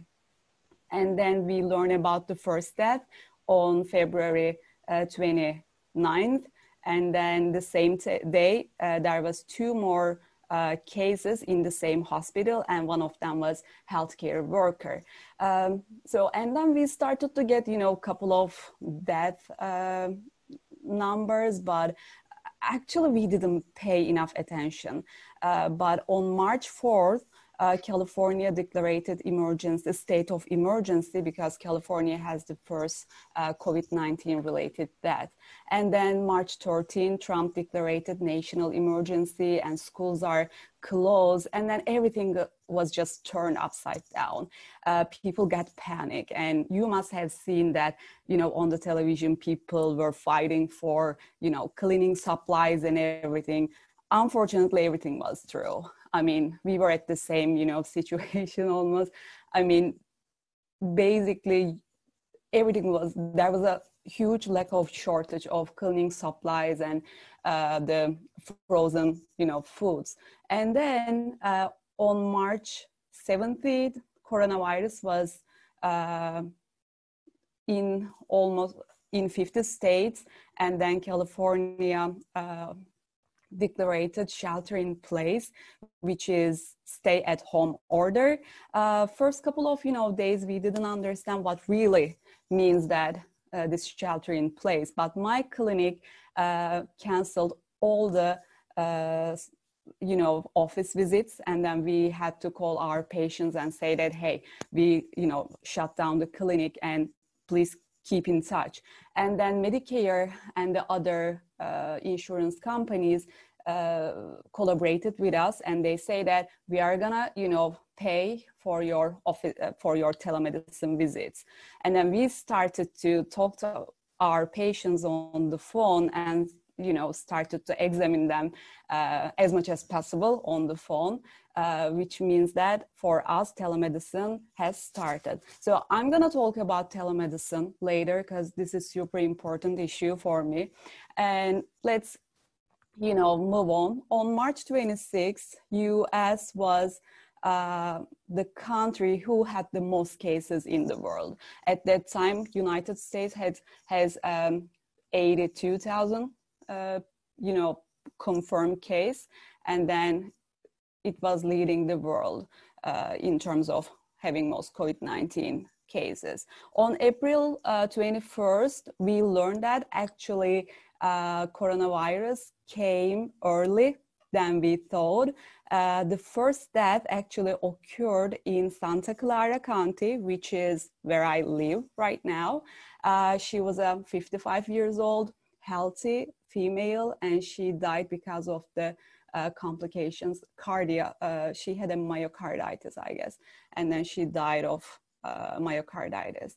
And then on May 3rd, we started to talk about the reopening, because economy was really bad at that time. Before COVID-19, United States unemployment rate was around 3 or 4%, but in April, it was reached up to 16%, which means that millions of people lost their job. So this system, shelter in place, was not sustainable for us, and we started to talk about reopening the economy. But in California, because, you know, United States is a huge country, we have 50 states, and 50 states has different, you know, type of restrictions and rules.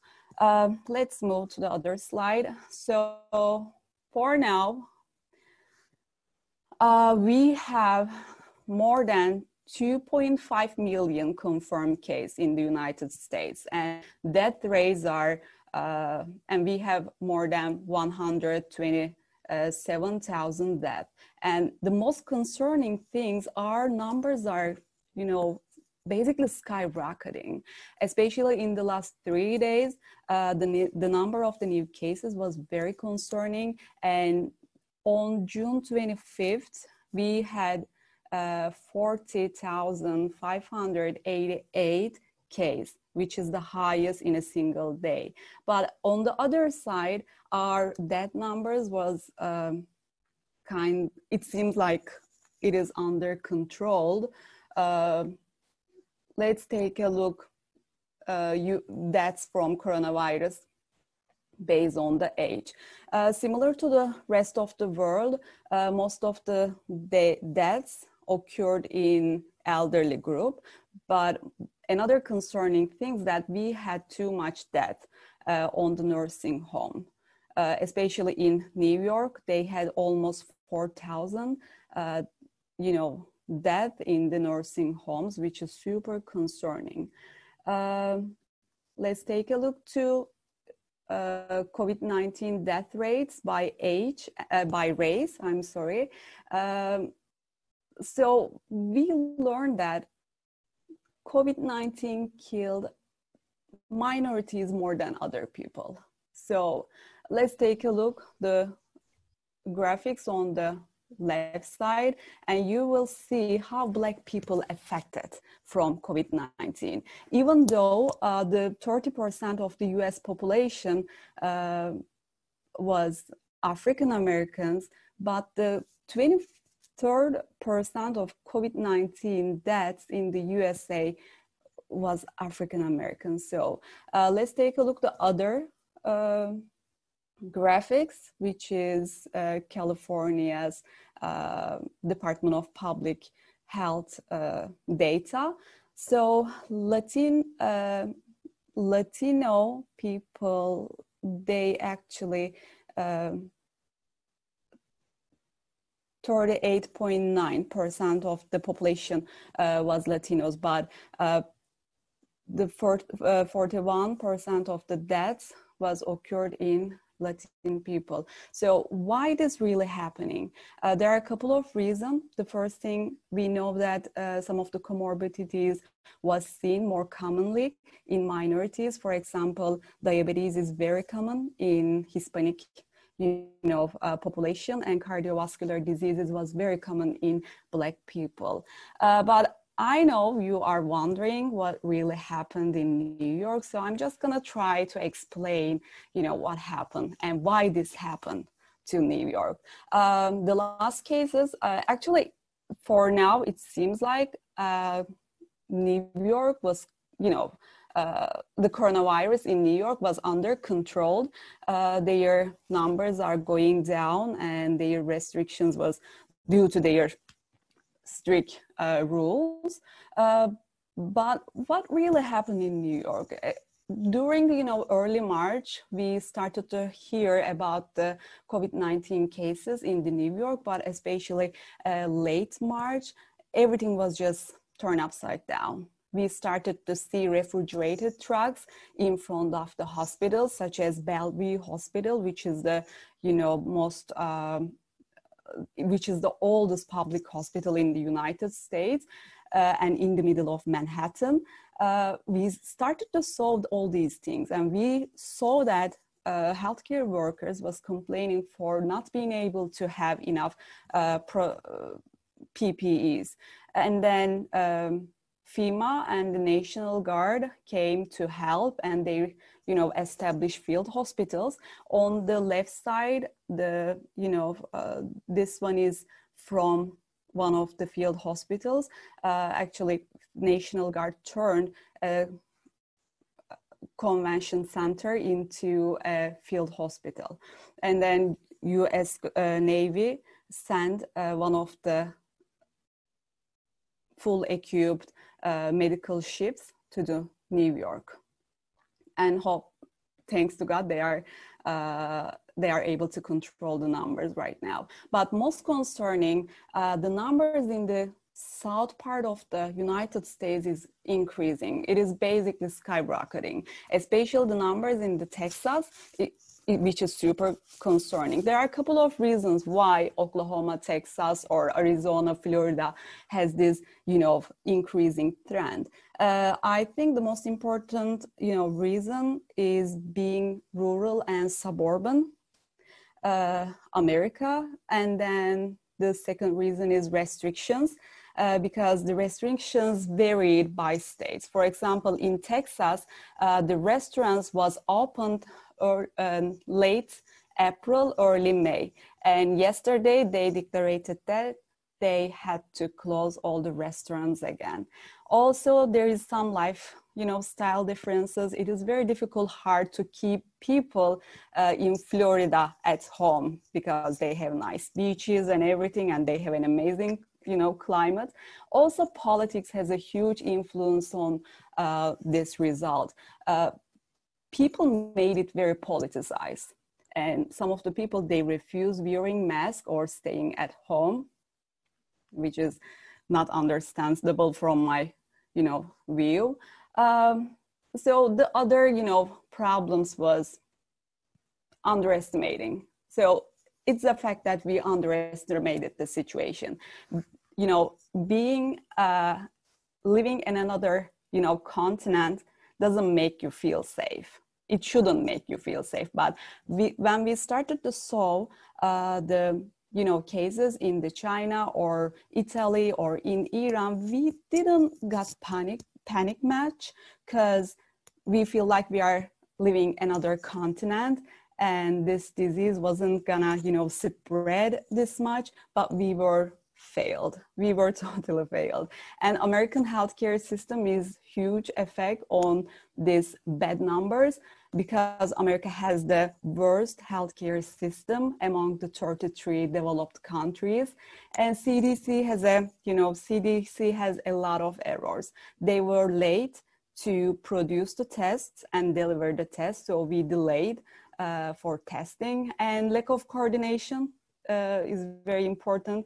There were no, coordination between the states or the government. For example, when coronavirus hit New York so bad, they were so concerned about not having enough mechanical ventilators, right?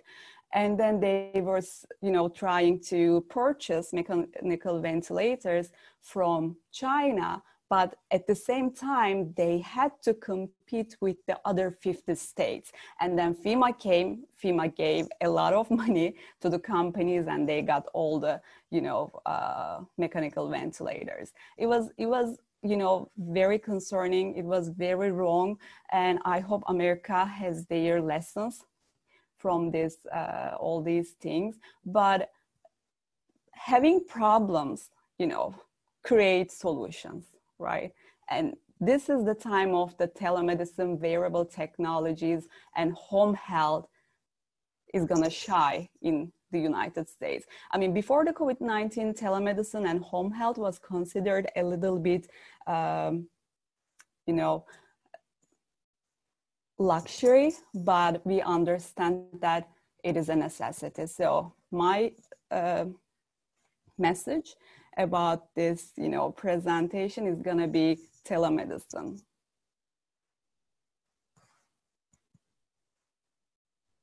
Okay, any questions or any?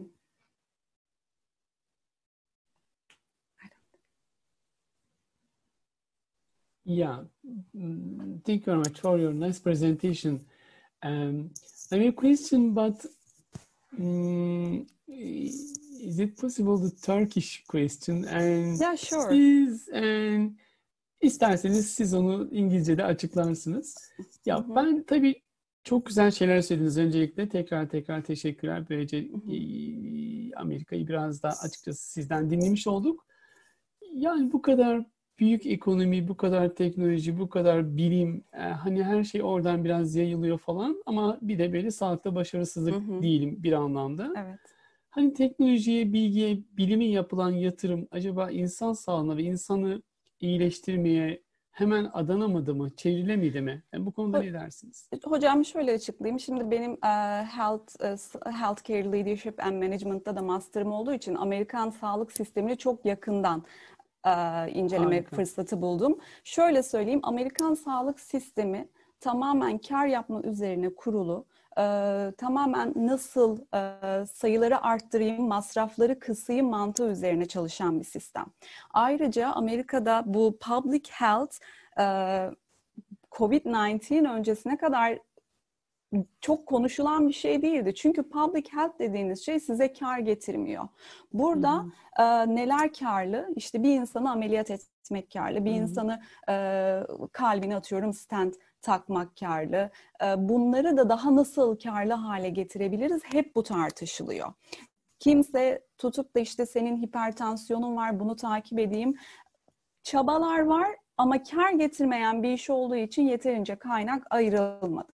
İkincisi yine bu Department of Public Health'ın başındaki adam kendisi eski bir pharmaceutical company'nin CEO'su, aynı zamanda da bir lobbyist. Yani bu insanı public health'i anlatmak çok da mümkün olmadı. Bu koronavirüs öncesinde de yine Trump bu public health ile ilgili olan departmanları gönderdi. Çok fazla para harcadıklarını düşündükleri için. Bunların hepsi zaten hani çok münferit olaylar gibi görünse de birbirine çok bağlı. Ayrıca Amerika çok hasta bir ülke.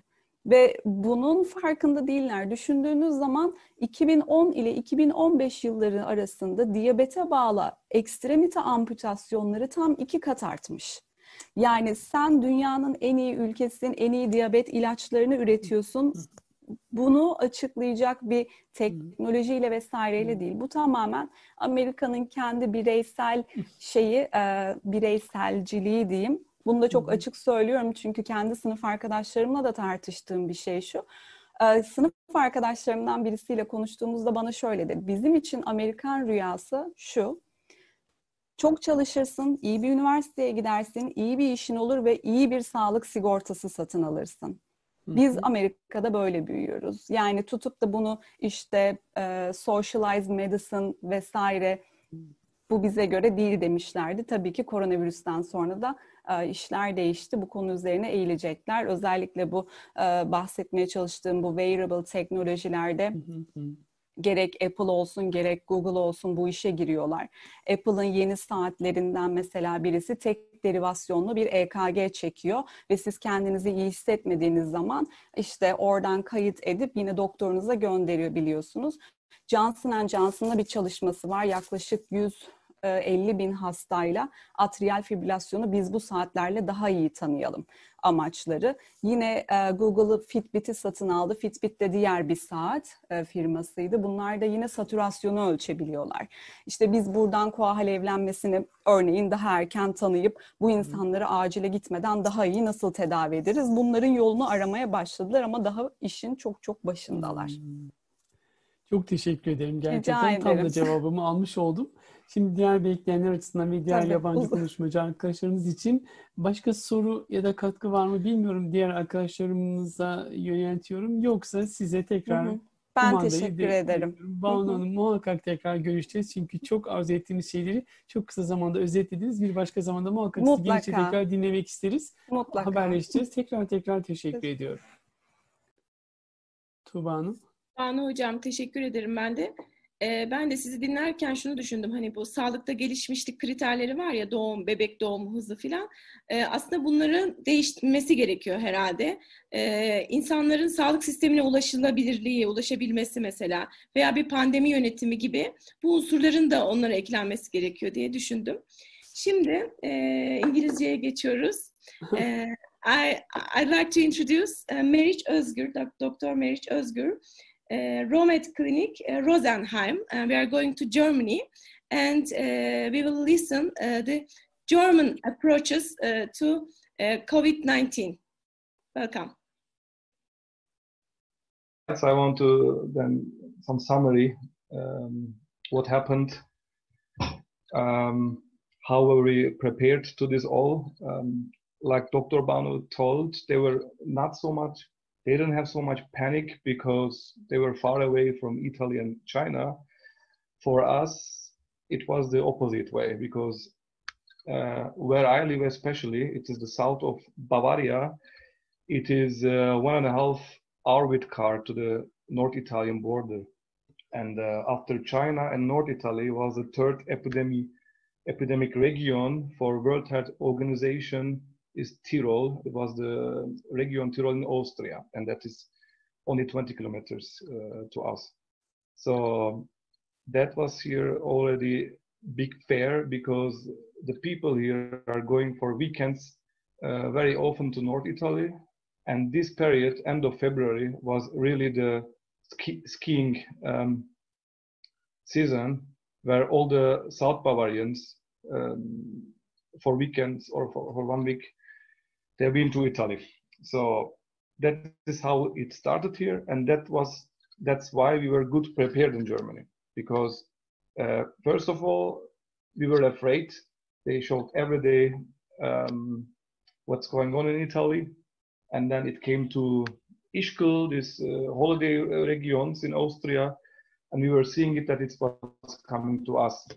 So they closed one station when we had no corona, and they closed one station for corona patients, and that was for some 10 days empty. We had only 2 patients that came from Italy, and they were without symptoms. And these 2 guys were sent from the health ministry, and they didn't want to go to hospital, but health ministry sent them because they didn't trust them that they wouldn't stay at home for 2 weeks. So gradually we opened more stations, and first 2 weeks was patients started to come, and they were young, they were fit, and when we look at the patients, they were very mild symptoms. Yeah, it was like grippal infection, because they were really fit. They were in holiday. These people, they brought it from Italy, and it was told consequently. Then started the consequences that they closed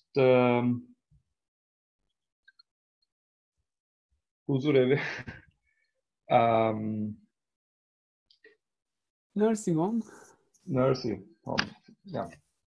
Nursing homes, they closed for visitors. And it was prohibited to visit the grandparents for children. These were the first rules that Germany made. So it was a little bit lucky at the start, because it was the young people, and they didn't have contact with the grandparents, because in Italy and Spain, they live together with grandparents. That was also the big problem. The problem started here when the virus went to the nursery homes and to dialysis. And when the virus went there, and then it started really coming old patients, then increased the mortality also in Germany, because at start it was very low. We had 5 cases 29th of February, and already the 13th of March was 1,000 cases approached. And at that moment, they stopped everything in Germany. So lockdown, all the restaurants, cafes, everything possible, and schools. Yeah. But we didn't have masks till end of April, because it was discussion if mask helps or not. It was long discussion. And it was never a hard lockdown in Germany like in Italy or Spain. We could go out. We could go to any market we want. And we didn't use masks till end of April. But Merkel was always telling we have to learn to live with virus. So people understood, yes, it was everywhere the social distance, 1.5, 2 meters, and everywhere starts the hygiene, cleaning hands and so. And of course, very important, the grandparents couldn't see their grandchildren for months. This was a huge protection. We arrived at the top point end of March, that I know from my night shifts. I had some 29th of March night shift. It was really every 20 minutes was coming a new patient. And when we look back, we see that really 27th of March, we had 7,000 cases. And 2nd of April, also 7,000 cases. It was a top point in Germany. And from 8th of May, we started to have less than 1,000 cases. It was going on good. Really, we decreased till 1,100 cases. It is because it's really functioning outside. You really see distances that everybody has masks everywhere, and hygiene is good. And it was good under control, but we were sometimes hearing some meat company had some cases. And once in a week was coming news from a meat factory, they have cases. And that was the point. And 17th of June, so 10 days ago, in Nordrhein-Westfalen, this is the state in Northwest, in a meat factory, they told first 400, next day was 700, 1,000, and it was 1,400 workers infected. They had 8,000 workers, so that was the first city who had the second lockdown, because Germany has a rule for a lockdown, it has to be then over 50 cases in 100,000 population. And Gütersloh, this city, they had 133 cases per 100,000. So at that region, they closed again everything, restaurants, schools, and so. And but most hard was in Bayern. In Bavaria, especially where I work, is the fourth most seen. It's Rosenheim. It is after Berlin, Munich, Hamburg. These are million cities, and Rosenheim is only 65,000. But it was the fourth most seen of coronavirus. It's because of geographical location. We are close to the North Italy and the Austrian part, which was exploded the infection. And there was one mistake which is made. There was a beer festival on the 7th of March. Ministry of Health told, don't do it. And the city made it. Started 7th of March, Friday. And 10th of Monday, they closed it because the cases were going more and more. And probably in that festival already it was open for 3 days, and it closed and spreading here in Bavaria. We have now from, I have data from yesterday, 192,500 cases, almost 50,000 is in Bavaria. At the start was a general rules. Every week they sat together, Merkel and some ministers of some states. And after some 5-6 weeks, it's decided, then the states will decide themselves. That means every state has now different rules because every state has different corona cases. And Bayern was everything doing 1 week later because we have more cases than that. For example, you could contact with 5 people here, and it became now 10 people. And in Thuringen, the state in the middle, north, there is no contact limitation, for example. There are different rules in every different state. So in Germany is an important Robert Koch Institute. All the data on the suggestions are declared from them. And so if I tell about therapy, no therapy is actually now accepted in Europe, to tell the truth. In Germany, they recommend it or not recommend it. So as therapy, there is the antiviral therapy or immunomodulator, yeah? And at these antiviral therapies, only suggested from Robert Koch Institute is remdesivir. That's the only one. And none of the other medicaments, drugs are suggested. And remdesivir has good outcome at the patient who has oxygen, who do needed oxygen. So we don't know at intubated patients or mild patients. About this, there was now no fixed therapy at us.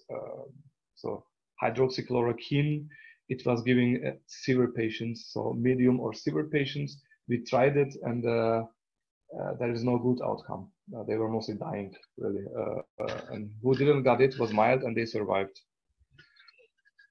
So, and we made general rules, I think all the world made, that don't give so much fluidity, because, yeah, it's making bad the oxygenation at the IRDS, and steroids we didn't give also because it decreases the viral clearance and can cause fungal infections. This immunomodulators, yeah, interleukin-6 inhibitor.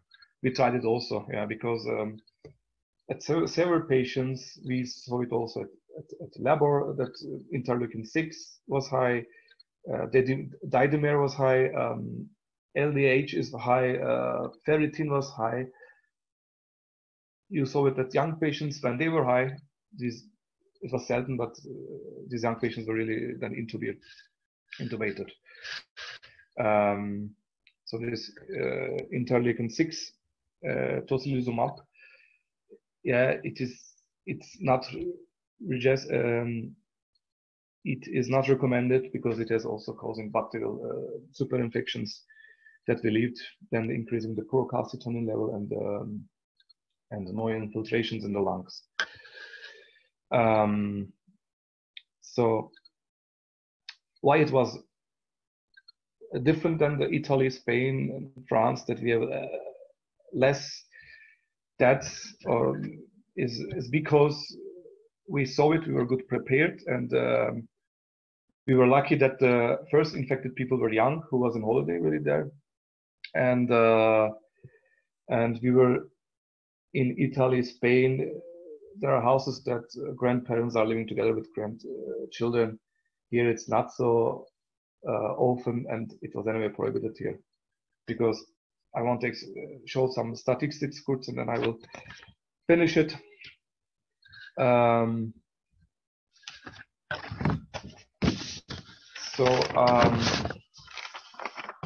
Here are some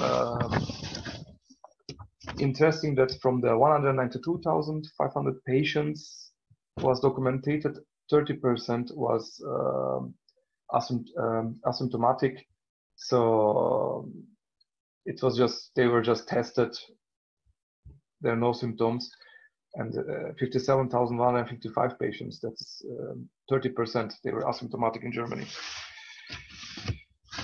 When I saw the other countries, women were more infected. In Germany also 52% women more infected, and youngs were more infected also. So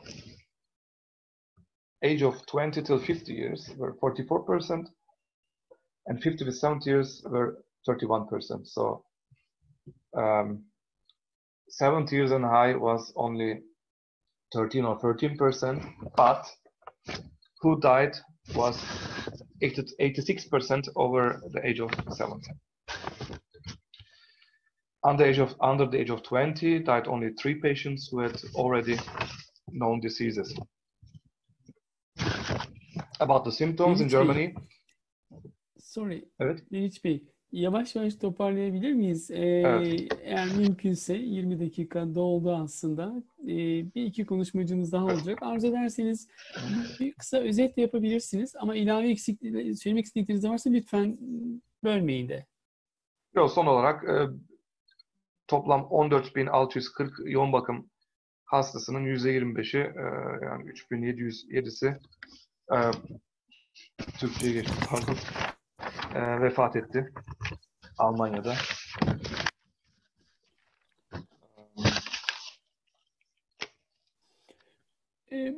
Pazartesinden itibaren yeni kurallar geliyor. 20 metrekare başına bir insan izin verilirken şu an 10 metrekare başına bir insan bir mağazaya girebilecek. Teşekkür ediyorum. Ben çok teşekkür ediyorum. Bir soru var. Hem de bir açılım sağlar.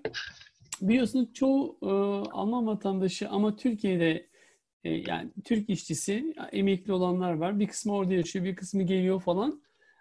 Onlar tekrar Almanya'ya dönecek olurlarsa ne tür bir hazırlık var? Nasıl onlarla ilişkili konular? Ve bir de Türkiye'nin salgın yönetimine Almanya'dan bakışı nasıl? İkinci soru. Almanya'da hala yüksek görülüyor Türkiye'deki oranlar. Sınırları aşmayı hala düşünmüyorlar. Çünkü bakıldığı zaman Türkiye'deki rakamlar da 700'lere inmişti. Tekrardan 1600'lere çıktı. Evet. O yüzden Avrupa Birliği şu an sınırlarını kendi arasında açtı. Ama Avrupa Birliği dışında şu anda herhangi bir karar çıkmadı. En son 1 Ağustos'a kadar uzatmışlardı. Şu an herhangi bir karar yok ama enfeksiyon sayıları yüksek görülüyor şu an Türkiye'de. Peki Almanya'da. Almanya'daki insanların bir kısmının tatilleri ve yazlıkları İspanya'da. İspanya'ya tatile gidecekler mi? Ya evet, Mallorca'ya gittiler, yani 10.000 kişiyi alacağını açıkladı Mallorca. Yaklaşık 2-3 haftaları gidiyorlar. Şu an herhangi bir enfeksiyon geri dönüşü olmadı. Çok Yani teşekkür burada bir de ederim. kafe ve restorana gidildiği zaman detaylı olarak isimlerinizi alıyorlar. İsim, telefon, adres. Bilmiyorum Türkiye'de de oluyor mu? Bu şekilde 3-4 restoranda vakalar tespit edildi ve o andan itibaren 3 gün içerisinde ziyaret eden insanları da karantinaya aldılar. Çok konuşulacak şey var ama zaman kısıtlı ve artık gecenin ilerleyen saatlerinden dolayı diğer bekleyenler açısından da tekrar teşekkür ediyorum. Bilmiyorum diğer arkadaşlarımın sorusu, katkısı olur mu Tuğba Hanım, Mehmet Bey? O zaman teşekkür ediyoruz ve Ben diğer teşekkür ederim. konuşmacı İyi arkadaşımız akşamlar. için Tuğba Hanım'a sözü bırakıyoruz ya da Mehmet Bey'e, artık onlar daha iyi bilir. Çok teşekkürler tekrar. Thank you very much. Now, I'd like to introduce Professor Dr. Kaya SÜER. He's from Cyprus, near East University. And we know that Cyprus has many connections with Europe, with England, and also it is a university. There are there are many students from Turkey, and we want to learn what is happening in Cyprus. Yes, welcome. Hello. Have a good night to everyone.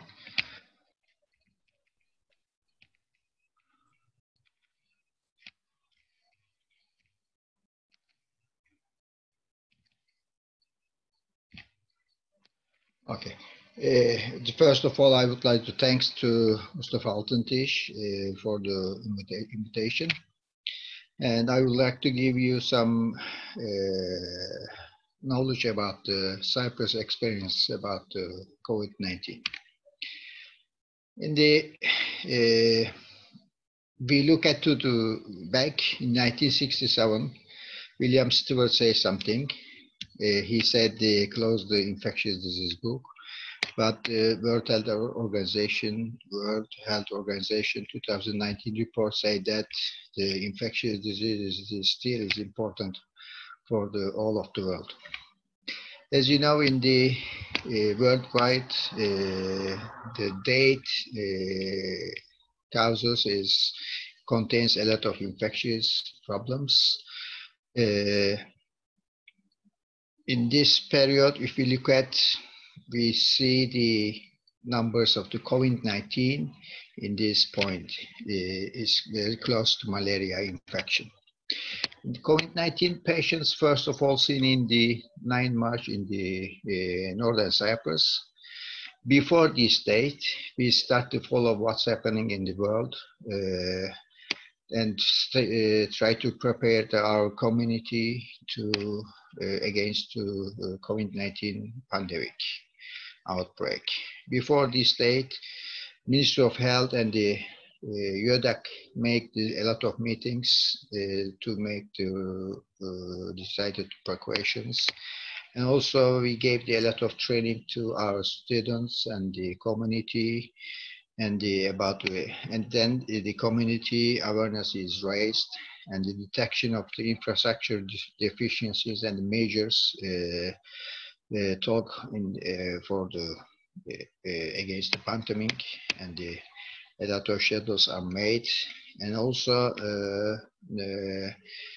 Turkish Republic Northern Cyprus Prime Ministry Science Board is created in 9 March, and I'm the member of this Science Board also.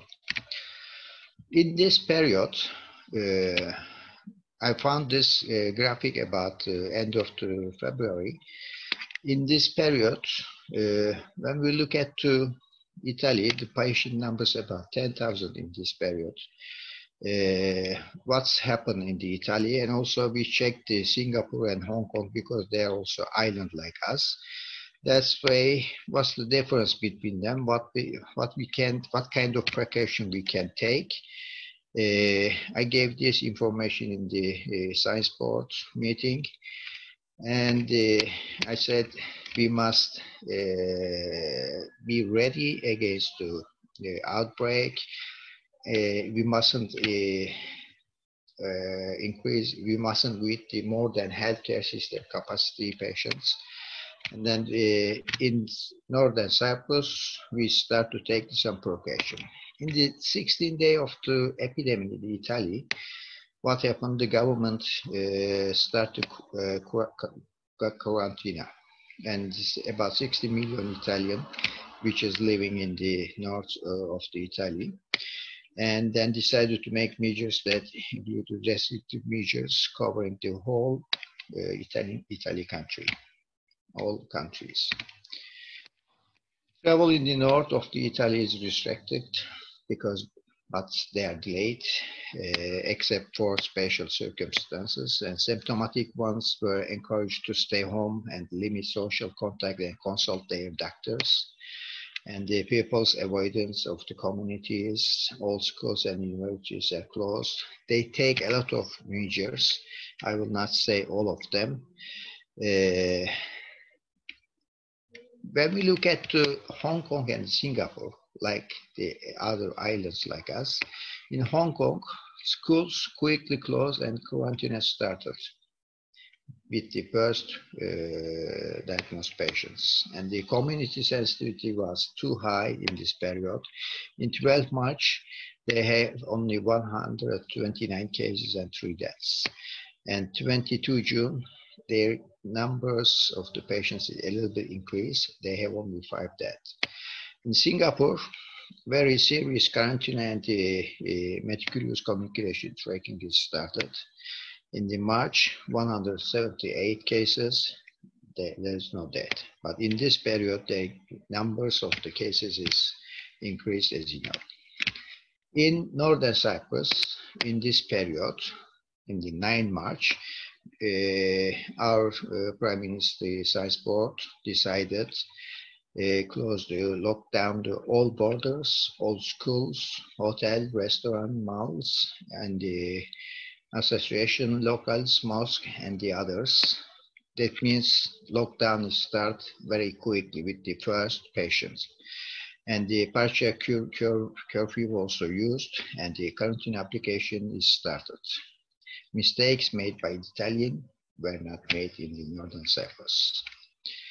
And also in our university, we start the mathematical modeling study against the COVID-19 outbreak.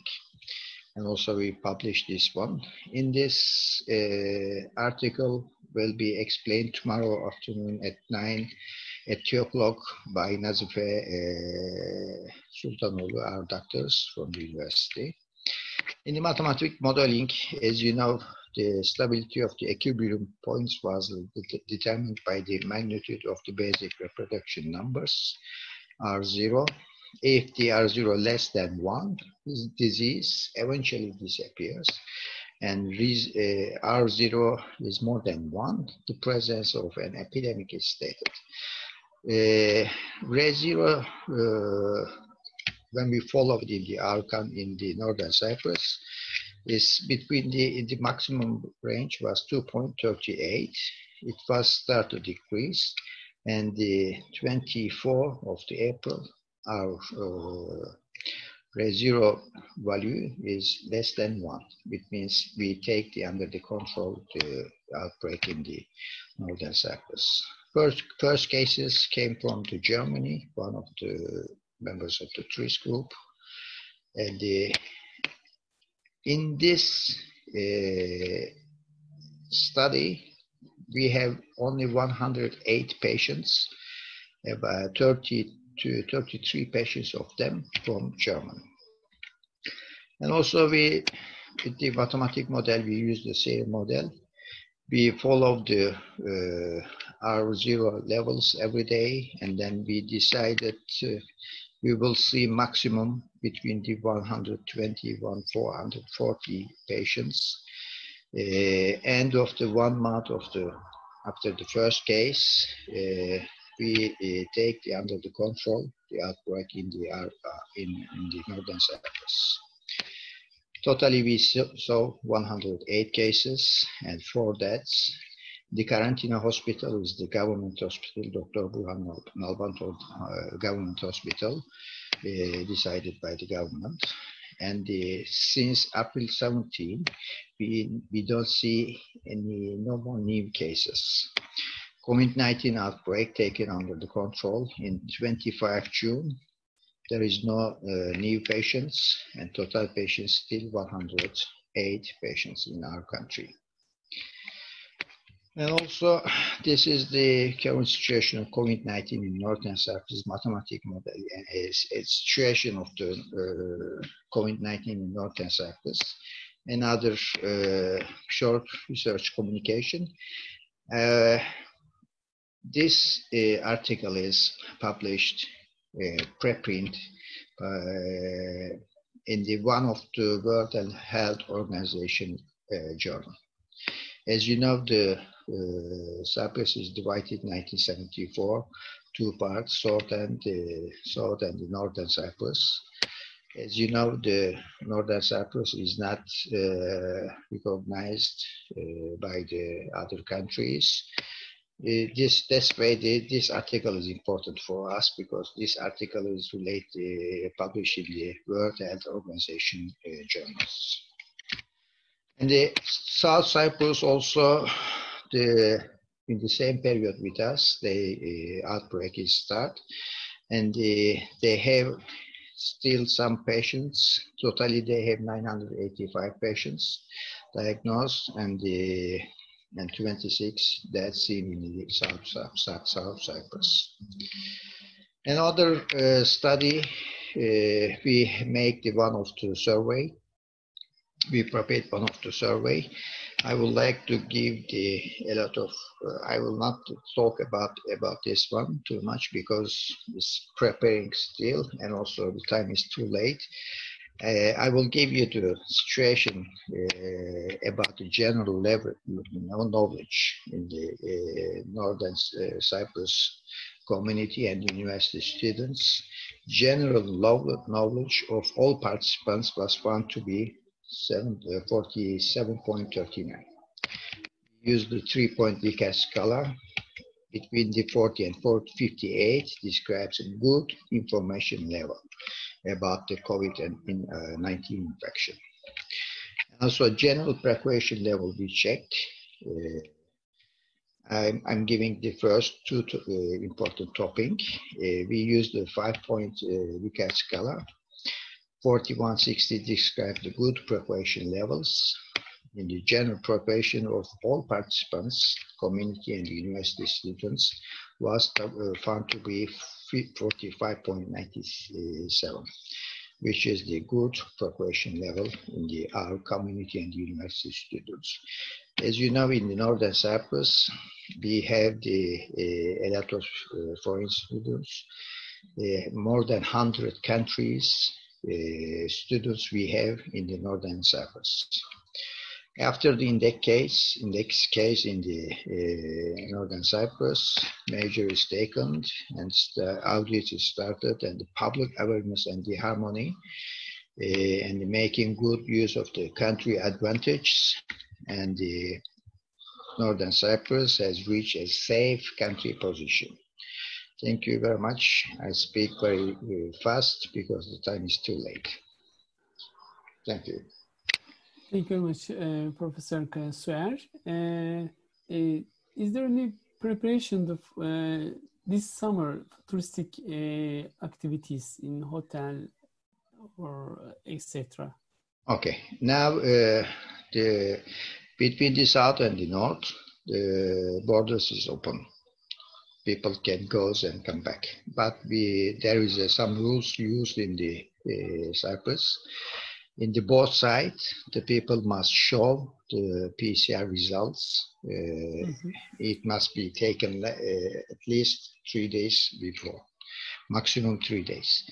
And also, if somebody wants to come to our country, when they arrive to border, Our healthcare workers will take the samples and until the results of the samples, they will stay in the hotel or home somewhere, and they will give an address to our healthcare system. Until the results, they must use the isolation in their hotel or home. If the test is negative, they can move somewhere in the northern Cyprus. Thank you very much. You're welcome. Teşekkür. Güzel bir konuşmaydı ama kısa zaman. İleride daha gelişçe ümit edelim, konuşuruz diye düşünüyorum. Tuğba Hocam. Biraz kısa kestik çünkü vakit çok geç geçti diye. Çok doğru, çok ilerledi. Tekrar teşekkürler. Tuğba Hocam, Mehmet Hocam, sorularınız, ilaveniz var mı? Katkınız var mı? Yoksa mikrofonlarınız kapalı galiba. Yoksa Mesut Mardani, evet. Mesut Mardani'yi davet edebilirsiniz. Yes. Mesut Mardani, again, welcome. You waited. Now 2 a.m. In Iran. You are waiting. Yes, we are listening. I will start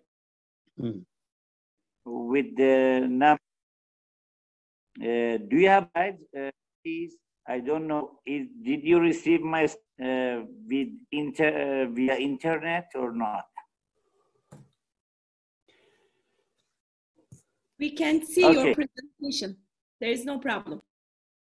Thank you so much, very much.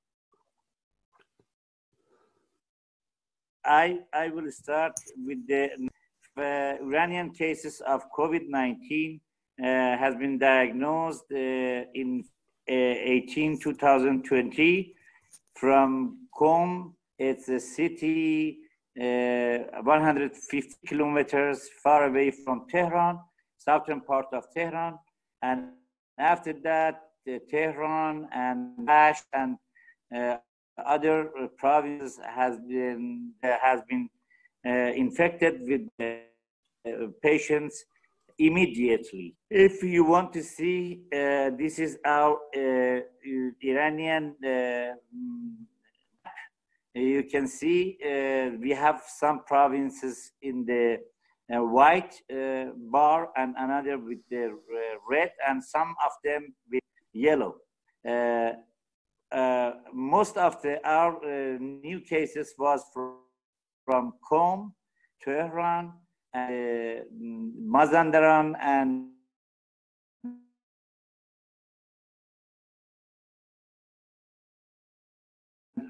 we had another this slides. Unfortunately, it's written in Persian, but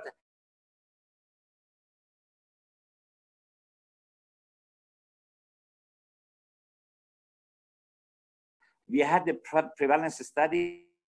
We had more than 84 points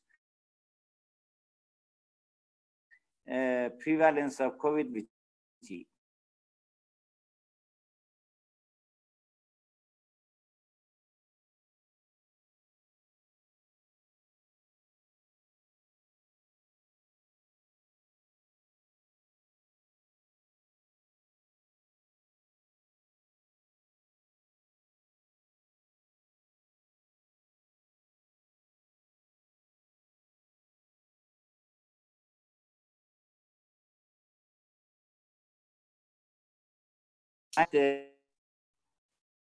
Dr. Mardani, can you hear me?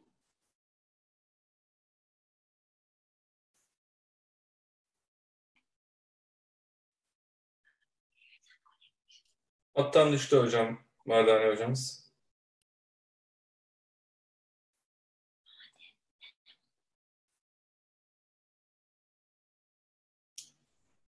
Hocam Mesut Mardani hattan düştü şu anda, tekrar bağlanıyor. Okay. Takip ediyoruz. Do you have my voice? Yes, we can hear. Okay, thank you. If you want to know the numbers from the beginning of the epidemic till 2 days ago, we had something like 215,000 confirmed cases of COVID-19 in our country. Unfortunately, 10,130 cases has been died, and around between 2,000 and 2,500 cases new daily case we have, but fortunately we have something like 175,000 8 country all over the world from the number of the recovering patient, and this is a success of the treatment of our patient. May I have the next slide, please?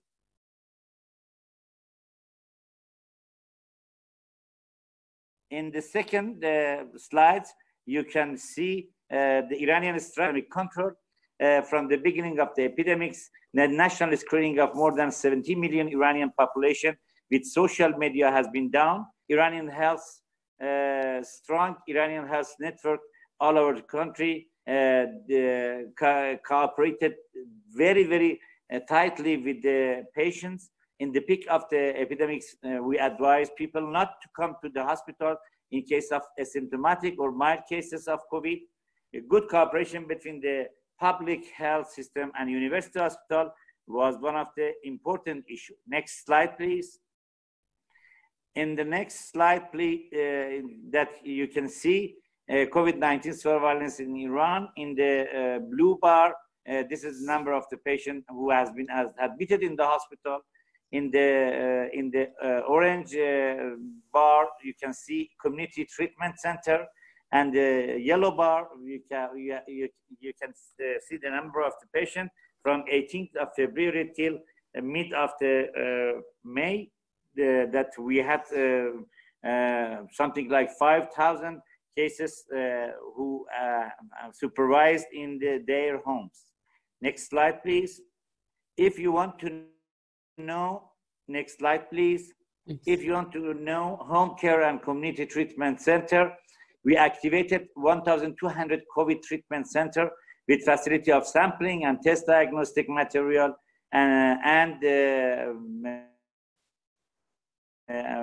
physicians centers.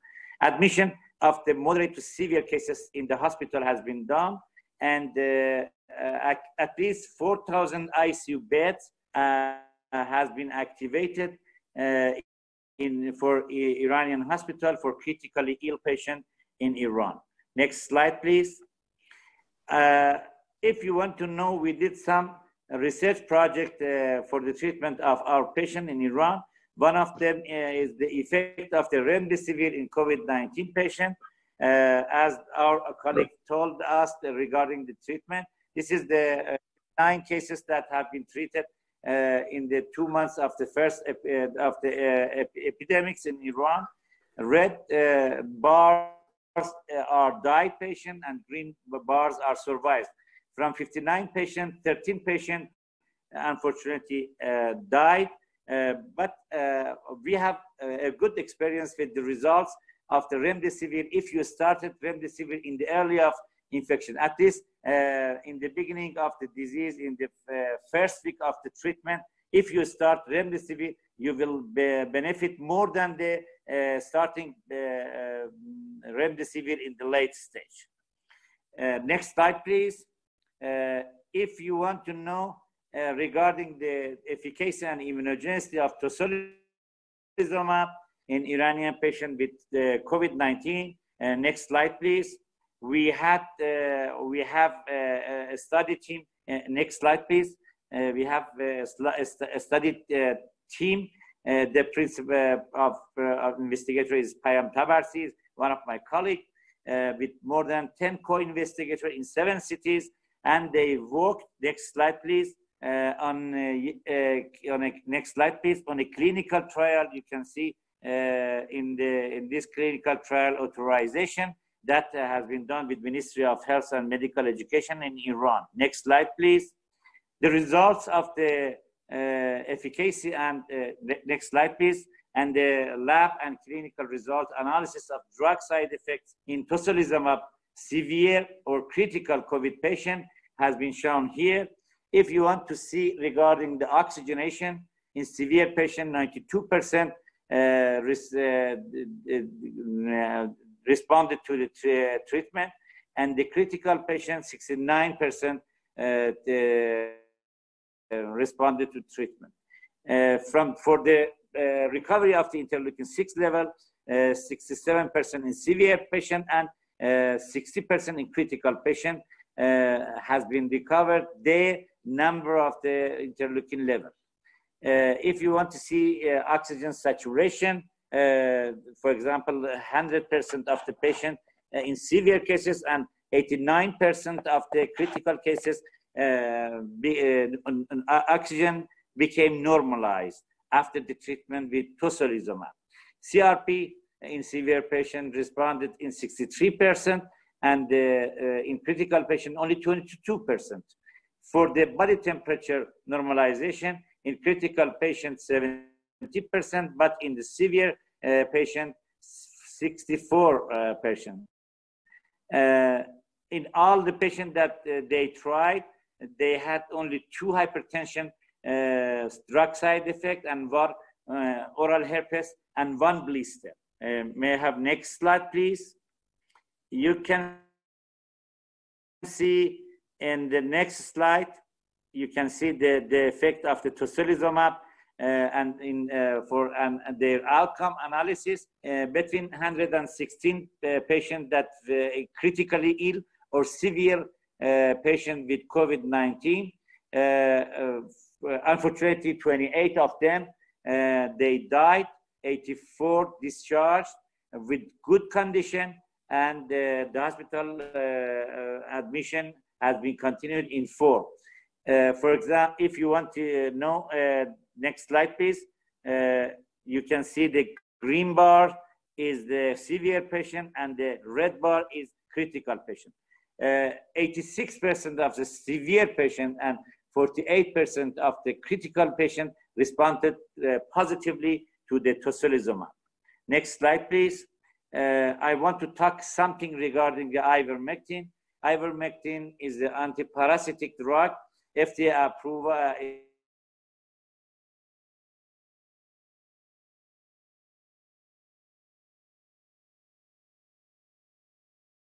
it has FDA approval for the parasitic with nuclear import of importantly, it has been demonstrated by RNA viruses such as encephalitis virus and influenza. Slide, please. This is the article that you can see. Next slide, please. Article that showed you the FDA approval of the ivermectin for the replication of the SARS-CoV virus in vitro. Next slide, please. Here you can see ivermectin. Slide, please. You can see ivermectin is a potent inhibitor of SARS-CoV-2 virus in clinical isolate in vitro. Next slide, please. If we want to conclude regarding, next slide, please, regarding ivermectin, it is has a potent antiviral action against SARS-CoV virus in clinical isolate and single dose at application within 24 to 84 hours. Personally, I will treat some of the patients who don't want to be admitted with symptomatic patient with antiviral drug and ivermectin, and I believe that this drug can do something for the inhibition of the viral replication in the patient. Next slide, please. This is the COVID-19 and use of ivermectin is associated with lower mortality in hospitalized patients. This is an article from Florida International University. Next slide, please. And another in the next slide, you can see the open label retrospective cohort study of hospitalized patients in South Florida, and mortality differences was significant between the two cohorts that they have in patients who have been on ivermectin or not. Next slide, please. So we believe that we need a randomized controlled trial study of ivermectin for COVID-19 infection, and it is one of the necessity for the country which have a patient with COVID-19. And we have one RCT underway just now in Iran, and we can show the effect of the ivermectin in near future. Next slide, please. You can see we have been participated in COVID-19 therapeutic solidarity trial by WHO. In 5 we randomized controlled trial in Iran. One with standard care, another with standard care plus remdesivir, standard care plus hydroxychloroquine or chloroquine, standard care of Caletra, and another standard care with Caletra and beta interferon. And all of them are coming as a research project. You can see here participating hospital in Iran in 15 provinces, 24 hospitals, and 27 principal investigators, 38 randomizer, and total 65 clinicians has been participated in this trial. Next slide, please. You can see the Iranian map. Next slide, please. And you can see the active hospital in Iran with the research project in the treatment of the patient with COVID-19 in Iran. Next slide, please. A few countries, next slide, please. You can see has been participated in the solidarity project. Number of the COVID patient enrolled in the per country. This is from 2 or 3 weeks ago. R&D blueprint of the WHO. Iran has the maximum participating COVID patient enrolled in these trials. And after us, France, and after that, Spain, and after that is Indonesia are participating in this project. Next slide, please. Some idea from the next slide, please, from solidarity trial we have. Next slide, please.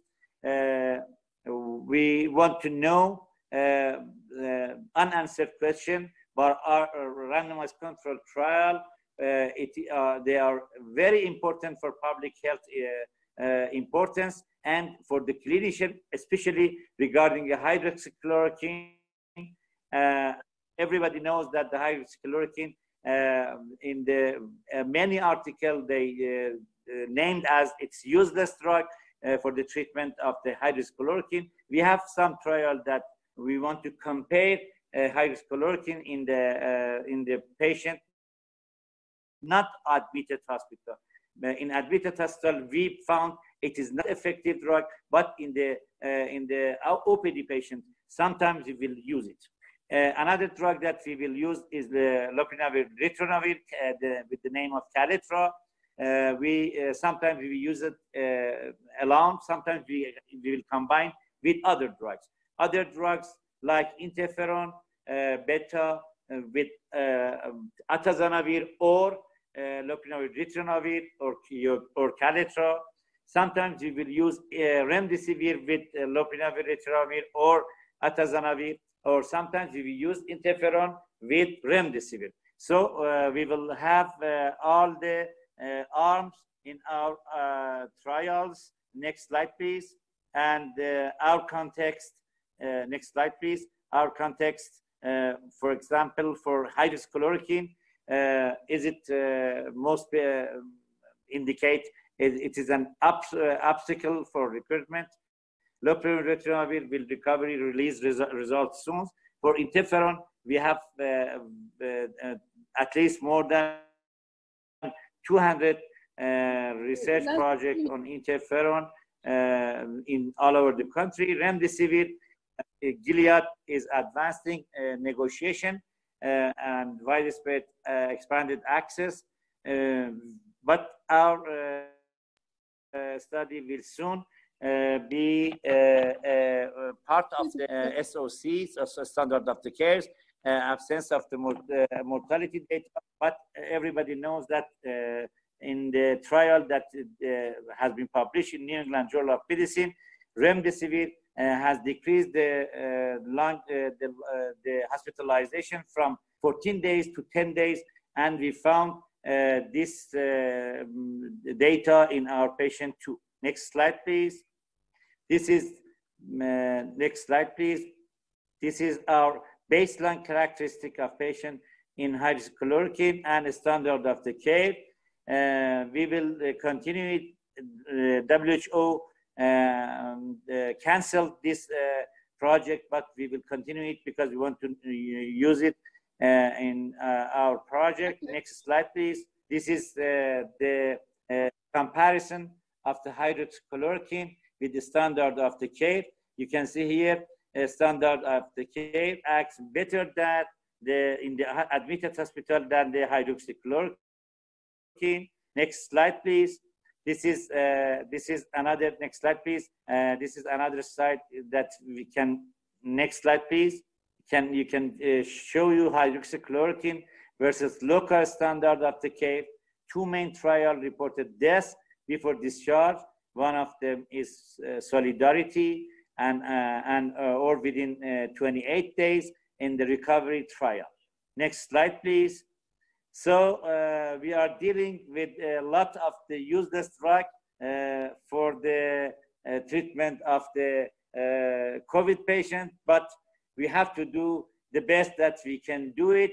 Remdesivir is one of them, interferon is another one, and antiviral drugs, hydroxychloroquine, and other drugs. Next slide, please. Okay, this is the interaction report with treatment and co-mediators for interferon beta and the antiviral drug. Next slide, please. I have 2 or 3 slides. The next slide, please. Regarding the prolonged sickness with coronavirus for more than 60 days. The virus involves many parts of the body from the brain to toes, and some symptoms may be due to damage to different organs that have not repaired themselves. Patient described everything from a decrease in lung function to persist loss of taste and a small or profound fatigue. Next slide, please. Another problem that we have is prolonged profound exhaustion and sleep problem. Post-viral syndrome has been associated with the numerous viruses in the past, but until the pandemic, they will consider relatively rare. In the case of COVID-19, researchers are unsure whether people with the extended symptoms are simply facing a long recovery, or whether their illness will come to resemble something like a complex illness characterized by profound exhaustion or sleep disorders. I personally have a lot of patients with sleep disorder after they getting COVID infection or other conditions can last for months, even years, or maybe in the lifetime. We will name as myalgic encephalomyelitis or chronic fatigue syndrome. Next slide, please. So we will be waiting for a development of a cycle of vaccine from lab to clinic, and hope we can have an infectious vaccine in near future for the immunize our population and other population in all over the world. I think my time is over.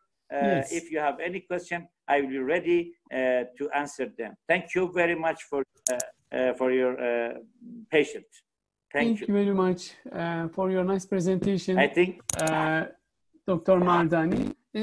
One question, I have one question, special question, not medical area. How would you able to use remdesivir under the ban of United States of America? Professor Mesut? okay. Here Actually, question. Yes. In the beginning of epidemics, we had some donation from the Chinese made remdesivir. Even they didn't have any label on it, but we used it. After that, in the solidarity.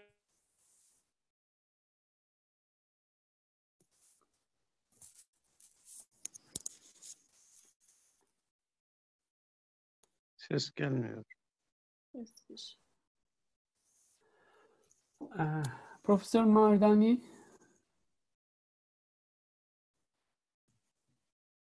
Dear Professor Mardani.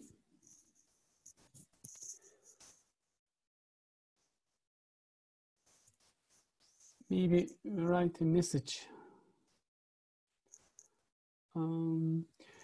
Değerli hocalarım, şöyle ekrana baktığımda Kaya hocam var, sizler varsınız ve bir grup dinleyici arkadaşımız var.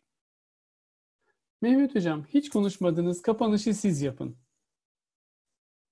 Uykularımız geldi diyorsun. Kaya hocam, söyleyeceğiniz bir şey var mı? Aslında size bir soru vardı ama kaçtı diye ben soramadım.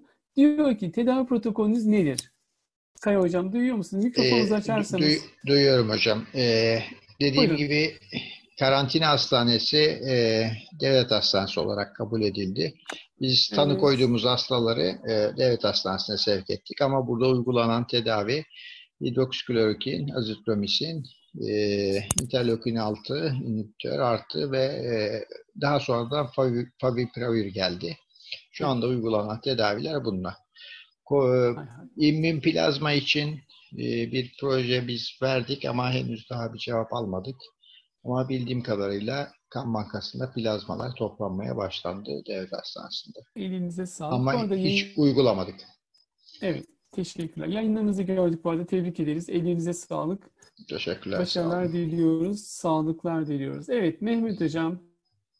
Ben tüm katılımcı Kapatabiliriz. hocalarımızda sesim geliyor mu? Geliyor. Tüm katılımcı hocalarımıza sunumlar için ayrı ayrı teşekkür ederim. Gecenin bu saatine kadar canla başla, heyecanla dinleyicilerimiz de aynı şekilde, onlar da bizi yalnız bırakmadılar. Dünyanın değişik yerlerinden takip ederek bizi onurlandırdılar. Güzel bir sunum, oturum oldu. İnşallah bunların devamını gelir. Başta tabii Mustafa hocam çok emekleri var.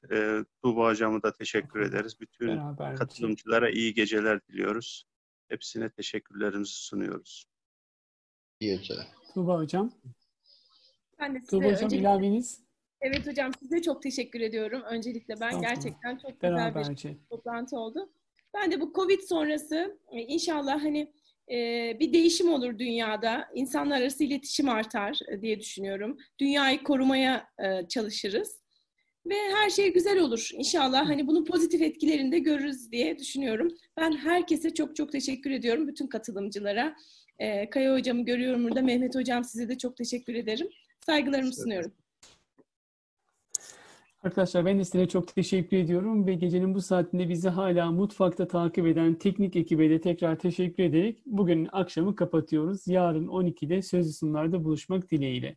Herkese, tüm katılımcılara teşekkür ediyorum. Hayırlı geceler.